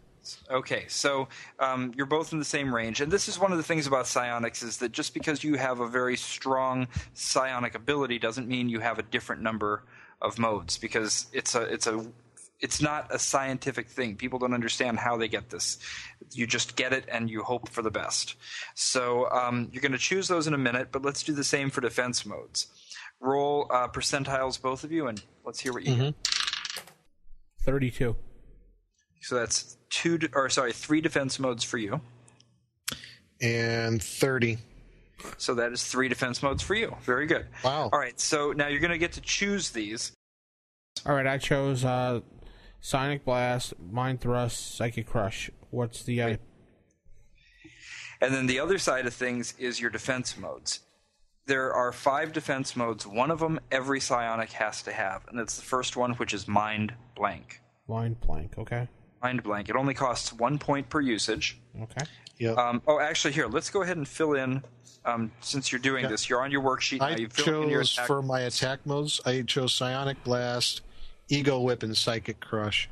Okay, so, Nick, fill out the appropriate forms on your worksheet there. So then defense modes. You've got to have Mind Blank. That costs 1 point, and it only protects the individual. Well, I chose Mind Blank, obviously. I chose Mental Barrier and Tower of Iron Will. Okay. So those are the ones I chose. My additional 2 were the Thought Shield and Tower of Iron Will as well. Okay, great. And just so you know, if you guys stick close enough together, one person holding up the Tower of Iron Will is sufficient for both characters. So, and whichever is more powerful. We'll go ahead and roll for the psionic disciplines as well. You don't have to choose here. So the psionic disciplines, again, give me a percentile roll for each of you. I rolled an 83. Okay, that means you're going to have 3 minors and 2 majors. Okay. I rolled a 22. You're going to have 2 minors, and that's it. Okay. Now, you're both playing, I believe, 8th level characters for the purposes of this. Yeah, so, right about there. 6/6 multi-class. Okay, so you don't get all of your minor and major disciplines right away. Vince, you're going to get all yours right away because I won't go into how many you gain at each level, but Nick, how many did you have again? You had 3 and 2? 3 and 2. Okay, so you'll have all 3 of your minors.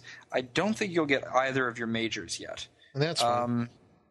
Yeah, you won't have any of your majors yet. So we'll only roll for your minors. And for this one, I'll just go ahead and tell you what you roll because it'll be a little bit faster here. Because you have to roll a D6 and a D12. So starting with Vince, yes. I've rolled a 3 and an 11. That means you have ESP. Okay. And you also have Domination. Yeah. Domination is superb because it means you can actually attempt to dominate another creature. And it's a pretty powerful one. It's not just like a suggestion. It's actually pretty powerful. Nation of domination. Yeah. Well, basically with domination, you can force the mind of another creature to accept signals from your own brain, causing them to do your will. And if it's something that they do get a saving throw, but you are able to do something totally against their nature or self-destructive. It just triples or even doubles or even triples the cost of you doing it. But you can actually try to dominate a creature into committing suicide. So those are your 2 minors. And then, Nick, you have got, let's see here, Mind over Body. And Mind over Body is a discipline that allows you to go without food, go without water, those type of things, for longer than normal. You become Spock. Exactly. You also have... Cedric's a magic's a cleric, so yes, you also have empathy, which means that you can understand the basic needs, drives, or emotions of any unshielded sentient mind. Cool. And then finally, you have cell adjustment. Nice. With cell adjustment, you can psionically attune to the cells of an injured creature to heal them. So that can be a very useful thing to have if you're in a party. Especially for a cleric. It's very appropriate. Yeah. Okay, so that's... And your level of mastery is the only other thing on the worksheet that was left out. That is your level. So 8 for Grimshar, 6 for Cedric. Cool. All right, so you guys are all set up. Just a little bit about how the psionic combat works. Psionic attacks and defenses happen simultaneously, and the only reason that I'm going to roll initiative is so that we can determine who is the attacker and defender the first go-around. To be honest, I'm not sure if that's the way you're supposed to do it, but that's the way I've been doing it. So, again, people can write in and tell me if any of this is going massively, massively wrong. Are you ready? Yes. Okay. Cedric and Grimthar, you have been adventuring and conquering and slaying all manner of creatures, and finally, freshly rested, you triumphantly stroll through an innocent-looking passage in deep rock several hundred feet below the earth. Nothing can cause you trouble now, can it? No.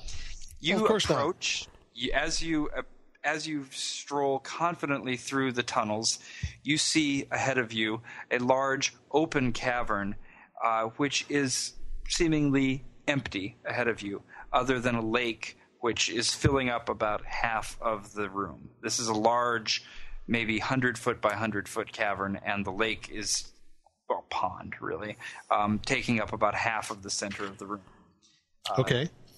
So I leave it to you how you wish to enter this cavern. I charge in, sword blazing. Ah! No, I'm kidding. To the empty cavern. Yes. I walk in cautiously. Okay. So Grimthar is leading the way, Cedric behind him, and the very first thing that occurs is that Grimthar, you feel a sort of a pressure inside of your skull, as though rather than a headache coming from the outside, it's coming from the inside, pushing out, and it requires you to now make a saving throw versus magic. Ew. And you don't see anything going on. This is the first thing that happens. I failed. Wow, this will be a short one for you. You have been dominated. Yes! I'm the one that Why? only dominated. Okay. I failed. What are you going to do? Yes, okay. So right off the bat, first thing that has happened is you have been dominated, and you are going to turn around. Should I make it even better for you, Jason, with the one that I rolled? Oh, man. How much of a domination is that? A massive domination. You actually choose to... Let me just see how many strength points this costs to do this to you.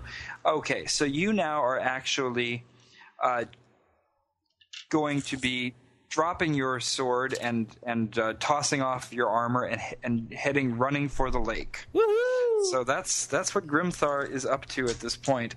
The deuce? Leaving only Cedric to wonder why his companion has suddenly gone swimming. Okay. Come on in, buddy. It's cold. Gosh.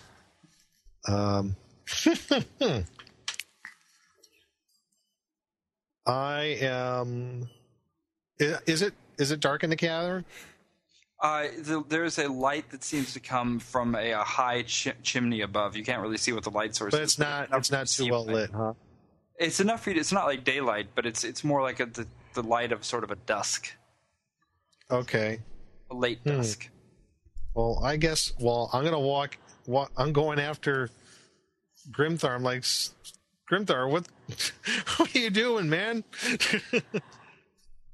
All right, so you're running towards Grimthar, or you're going to try to... Well, I'm not running. I'm kind of like cautiously walking in. Well, he's running. He's run into the... He has actually leapt into the lake now. Well, I go to the edge of the lake then.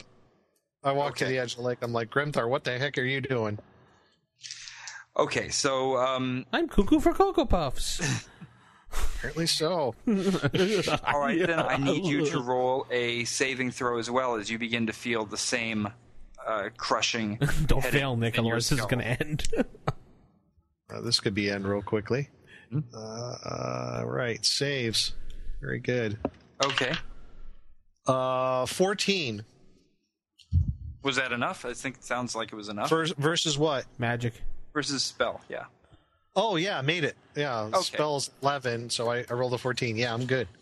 All right, so not only have you saved, but you're keenly aware of a presence in the room, another psionic power like your own.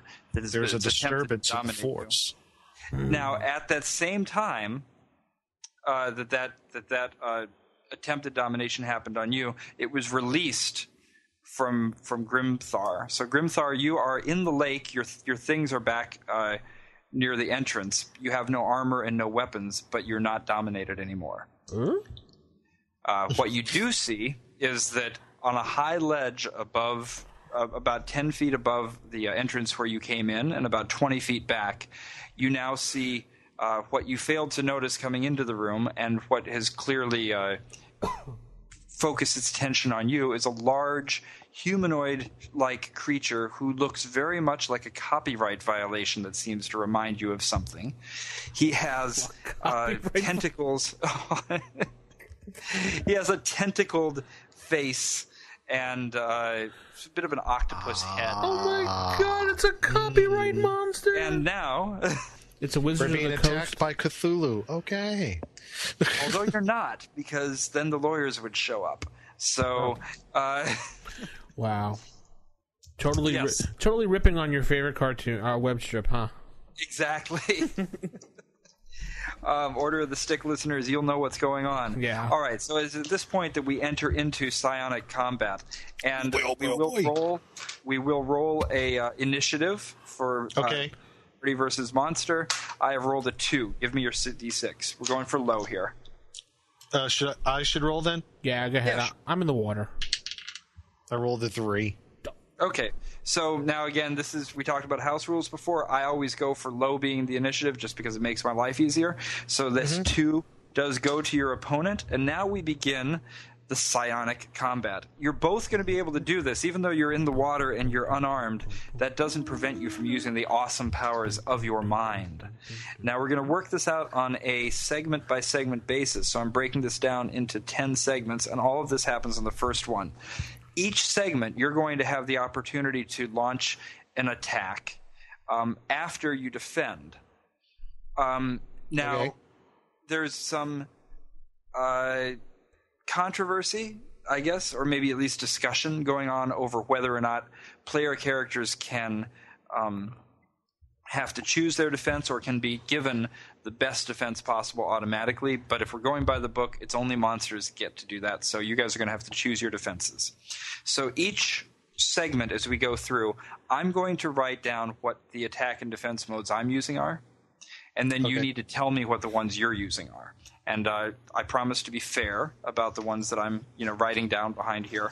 And we will resolve this on a segment-by-segment basis. Make sense? Okay. Makes sense. Okay, so you're getting attacked first. So both I got of you to do a defense. Both of you tell me your defenses. And this is from the defense modes that you chose a minute ago. Okay. All right, so Vince, yours first. Which defense mode will you throw up? Thought shield. Thought shield. Okay. And Cedric, what will you throw up? Tower of Iron Will. Okay, Tower of Iron Will. So the first thing I want you to do is on your defense strength on your worksheet here, take off the number of points. Mark them down however you want to do that so you keep track of the fact that you just spent those points. So I'm down to 104. Okay. So now I'm going to go ahead and attack you with a psychic or this is a psionic attack of some type. You don't know necessarily what it is. And this psionic attack is going to go first against Grimthar. And now this is where it gets a little bit different because we're not going to roll anything. I'm just going to tell you what the actual outcome of this attack versus that defense happens to be.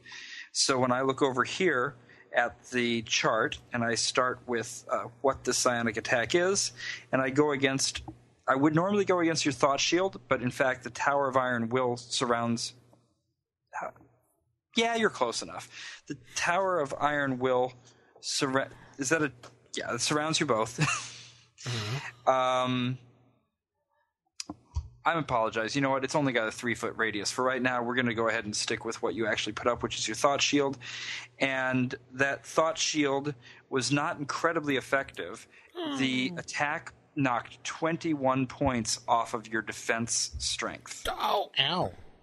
So in addition to the number of points that you just knocked off before, I don't know how many that is. 2, I guess. Yeah. Take off another 21. Done. Okay, and now that attack's only going against you because he can only attack one of you at a time. So both of you now tell me what your attacks are going to be in return. I'll do a Psychic Blast. Psychic Blast. Nick? Okay. I'm going to do Psionic Blast as well. Oh, it's Psionic. Sorry, I thought it was Psychic Blast. So that's 20 points up. Okay, Psionic Blast for both of you. Mm-hmm. Okay, so now the creature throws up his defense. He's going to throw up, all right. Yes, he's throwing up defenses left and right. And let's see. In this case, now just so you know, the way that it works is that the monster will always use the best defense possible. That's just by the book. Sure. So he throws up his defense, and for this I need to know what your strength is. The total attack strength before you subtract the points. Right, so Vince, you don't use first? 88. 88 is my total strength. Okay. So, all right, I'm going to mark off the amount of damage that just did to him. 1, 2, bang, bang, bang. Okay, and Nick? 114. 114. Okay, so that Psionic Blast knocks off this many. It knocks off 18 points here, so that's 2, 12. Wow, that's 13, 14, 15, 16, 17, 18. Wow, that's some powerful attacks that you guys just nailed him with. Good. Okay. I'm not going to keep on doing initiative for every segment because that would just bog us down a little bit too much. So the next go around, I need to know what your defenses are going to be. If you want to just keep the same defense up, that's fine, or if you want to change it, whichever. I'm maintaining Tower of Iron Will. I'm gonna now, do I knock off another 10 points again? Yes, exactly. So you knock off another 10 points, and just so you know, if you want to surround both of you with that, you're going to have to. Well, no. The thing is, you're not close enough to each other at this point. Right. If you want to be able to surround him as well, the iron. Do you have the Intellect Fortress? No, I have Mind Blank and Mental Barrier. Otherwise. Okay, so you're both just going to have to mount your own defenses throughout. Yeah. So you're sticking with Tower of Iron Will? Yeah. Yeah. Okay. And I'm going to throw that up because the last time my Thought Shield did not help me, so. So you're switching to the Tower of Iron Will? Yes. Okay, so go ahead and take 10 defense points off for each of you. Okay. Mm-hmm. Done. All right, and so the attack comes in on both of you. And, of course, I had marked his attack on the wrong side. Sorry. Okay, the attack comes in on both of you. Knocks him down this many more. Isn't that fun to hear me say this many because I'm not telling you the numbers. But the attack comes in on both of you, and against a Tower of Iron Will only does 2 points of damage to each of your defenses. Oh, good. Good, okay. Okay. You now have the opportunity to attack. I'm going to Psionic Blast his butt. Yeah, I'll do the same thing again. Okay, so Psionic Blasts. Now tell me what your attack strength is before you took the points off for this one. 68. Okay. So 68, and I look over here, and I pull the total amount of damage that does to him, which, let's see here. So that knocks him down. Okay, got it. And Nick, what was your total strength? 95 before that. Okay, 95. So that is really, really pretty powerful because you're a whole section higher than him. You're knocking him down pretty far at this point. And now that was only 2 segments that have passed so far. We've only had 12 seconds elapsed because this thought battle goes on faster than regular melee does. And next time around, what are you putting up for your defenses? I think I'm going to maintain that Tower of Iron Will. That seems like the best thing so far. So yeah, same thing for me. Okay, so what we'll do is just tell me if you want to change it. Okay. So otherwise, we'll maintain our points. Got it.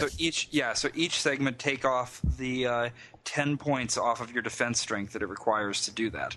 Mm-hmm. And so the first thing is that the same attack hits you again. This just overwhelming, just shocking attack to your mind.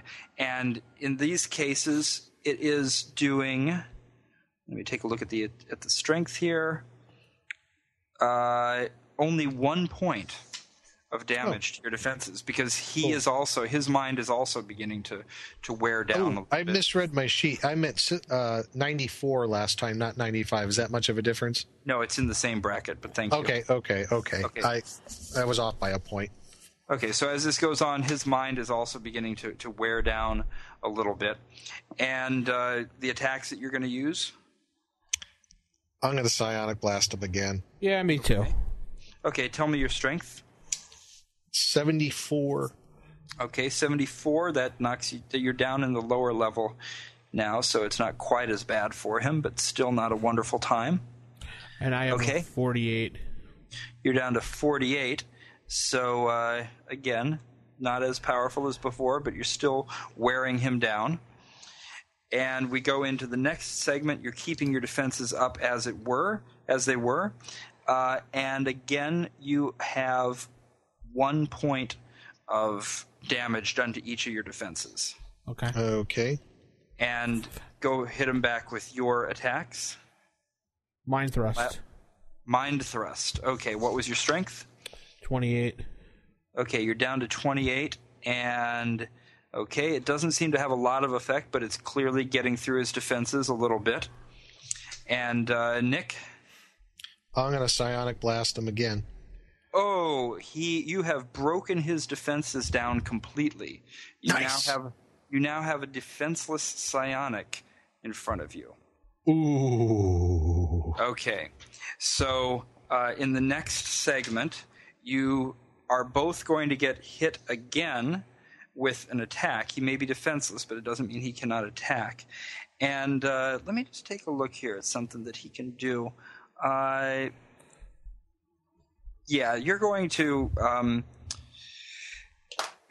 Vince, roll a saving throw versus magic. All right.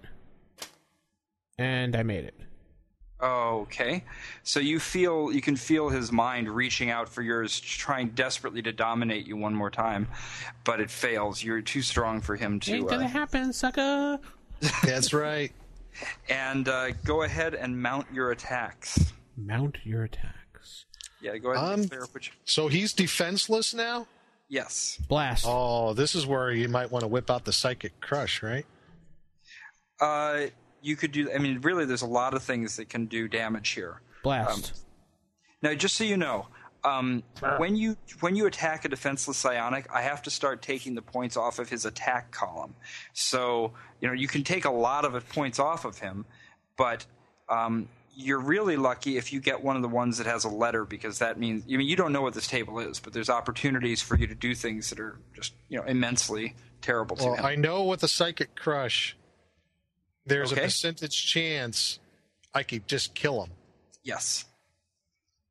So I'll Do you try. have how's your attack strength doing right now? I am at 34 right now. Okay, and what's the Psychic Crush going to cost you? 14. All right, give it a shot.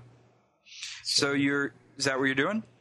Yeah, 35 minus 14 is 21. Oh, okay, sorry. Yes. So your Psychic Crush. Now, what I do now is I actually figure this against his total psionic strength, what he had to begin with. And I look over here and I see that you have a 40% chance of instantly. Oh, wait, sorry. I read it wrong. 30% chance of instantly killing him. So I'll let you roll the dice. All right, I'll be honest. I know you will. Okay. Please below 30. Please before 30. 13. Yes. Amazing. And I swear to God, I rolled a 13. Oh my God. He collapses into a pile of dead flesh before you, and his head doesn't explode like scanners. You just feel the desperation because you know that he was probably just moments away from fleeing entirely into another dimension, and you have been victorious over everybody together now. The Homer Simpson. The Mind Flayer, yes. Hit the lid. All right. So there, you've had some psionic combat. So as that's actually kind of easy. Yeah. But with the worksheet, I like it. Yeah, it's yes, easy. not so bad. But guys, go ahead. As we normally do, we talk about this next time. That's right. Let me just tell you a little bit about the combat that went on. We'll talk about the creature itself next time. Oh, okay. But just so you know some things about how the combat was going. When you're doing psionic combat, the monster will always mount the best defense possible. So I was choosing his defenses based on the one that was the highest point cost and the best defense against what you were doing. You were wearing his defense strength down very fast, but his attack strength stayed pretty good. So had you chosen some type of attack mode when he was defenseless that merely wore down points, there was a good chance that you could have run out of points yourself before you got him down. So you chose really well by deciding to take the chance for instant death on him right there. Well, it was either that or I was going to cast Fireball and blow him up. Yeah. which I would have actually made you wait until the next round for. Yeah, it was either Fireball or Lightning Bolt. Like, oh, the heck with this. So there you have it. There's psionic combat for you. Woo woo. So his head didn't blow up like in Scanners? Yeah, maybe next time I'll have his head blow up, now that I know how much you want that to happen. Well, that's kind of the whole idea, like in Scanners. Yeah, so next week when we talk about the creature, we'll talk about what he would have done if he had not been brutally and savagely and mercilessly killed by you at that point. It's a Mind Flayer. It deserves to die. Yeah. And if anybody's seen Zombieland, we can do the rule double tap. I'm going to Psychic Blast him just for the hell of it. There you go. Double tap him just to be sure. Just to be sure. All right. So I believe we ran that pretty well. Anybody who's listening, if you would like to write in and tell us maybe what we did wrong or what we got wrong or what we got right or just what you think of psionic combat, let us know. RFIstaff@gmail.com or jason@rfipodcast.com. Ooh, one of those electronic voting dealies. And guess what? That's going to put a wrap on the show this week. A nice long show about awesomeness. That was good. I liked our rap about Psionics, man. Yeah. Not bad. Not bad. Closing thoughts. We still have our poll up for Low Tech Con, so please go to the site and vote so Jason knows what day to pick. But I think we're still in the November date as the lead right now. Yeah, actually, it's tied with November, and I don't plan to attend. Well, we'll get the marketing going, and we'll let people know. But I think really at this point the date is. I might take the poll down soon because I think the date is definitely going to be next autumn, so that we have a full. So we can have a full year to prepare. And you know what? On that, I mean. October date is one vote behind. Yeah, well, so we'll see. But we'll definitely be doing something. So go vote often like Jason does, and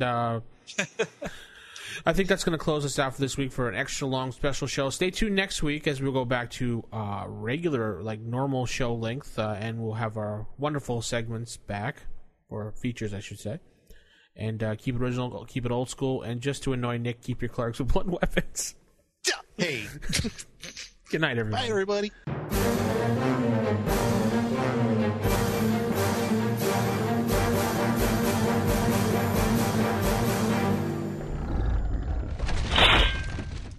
Roll for initiative.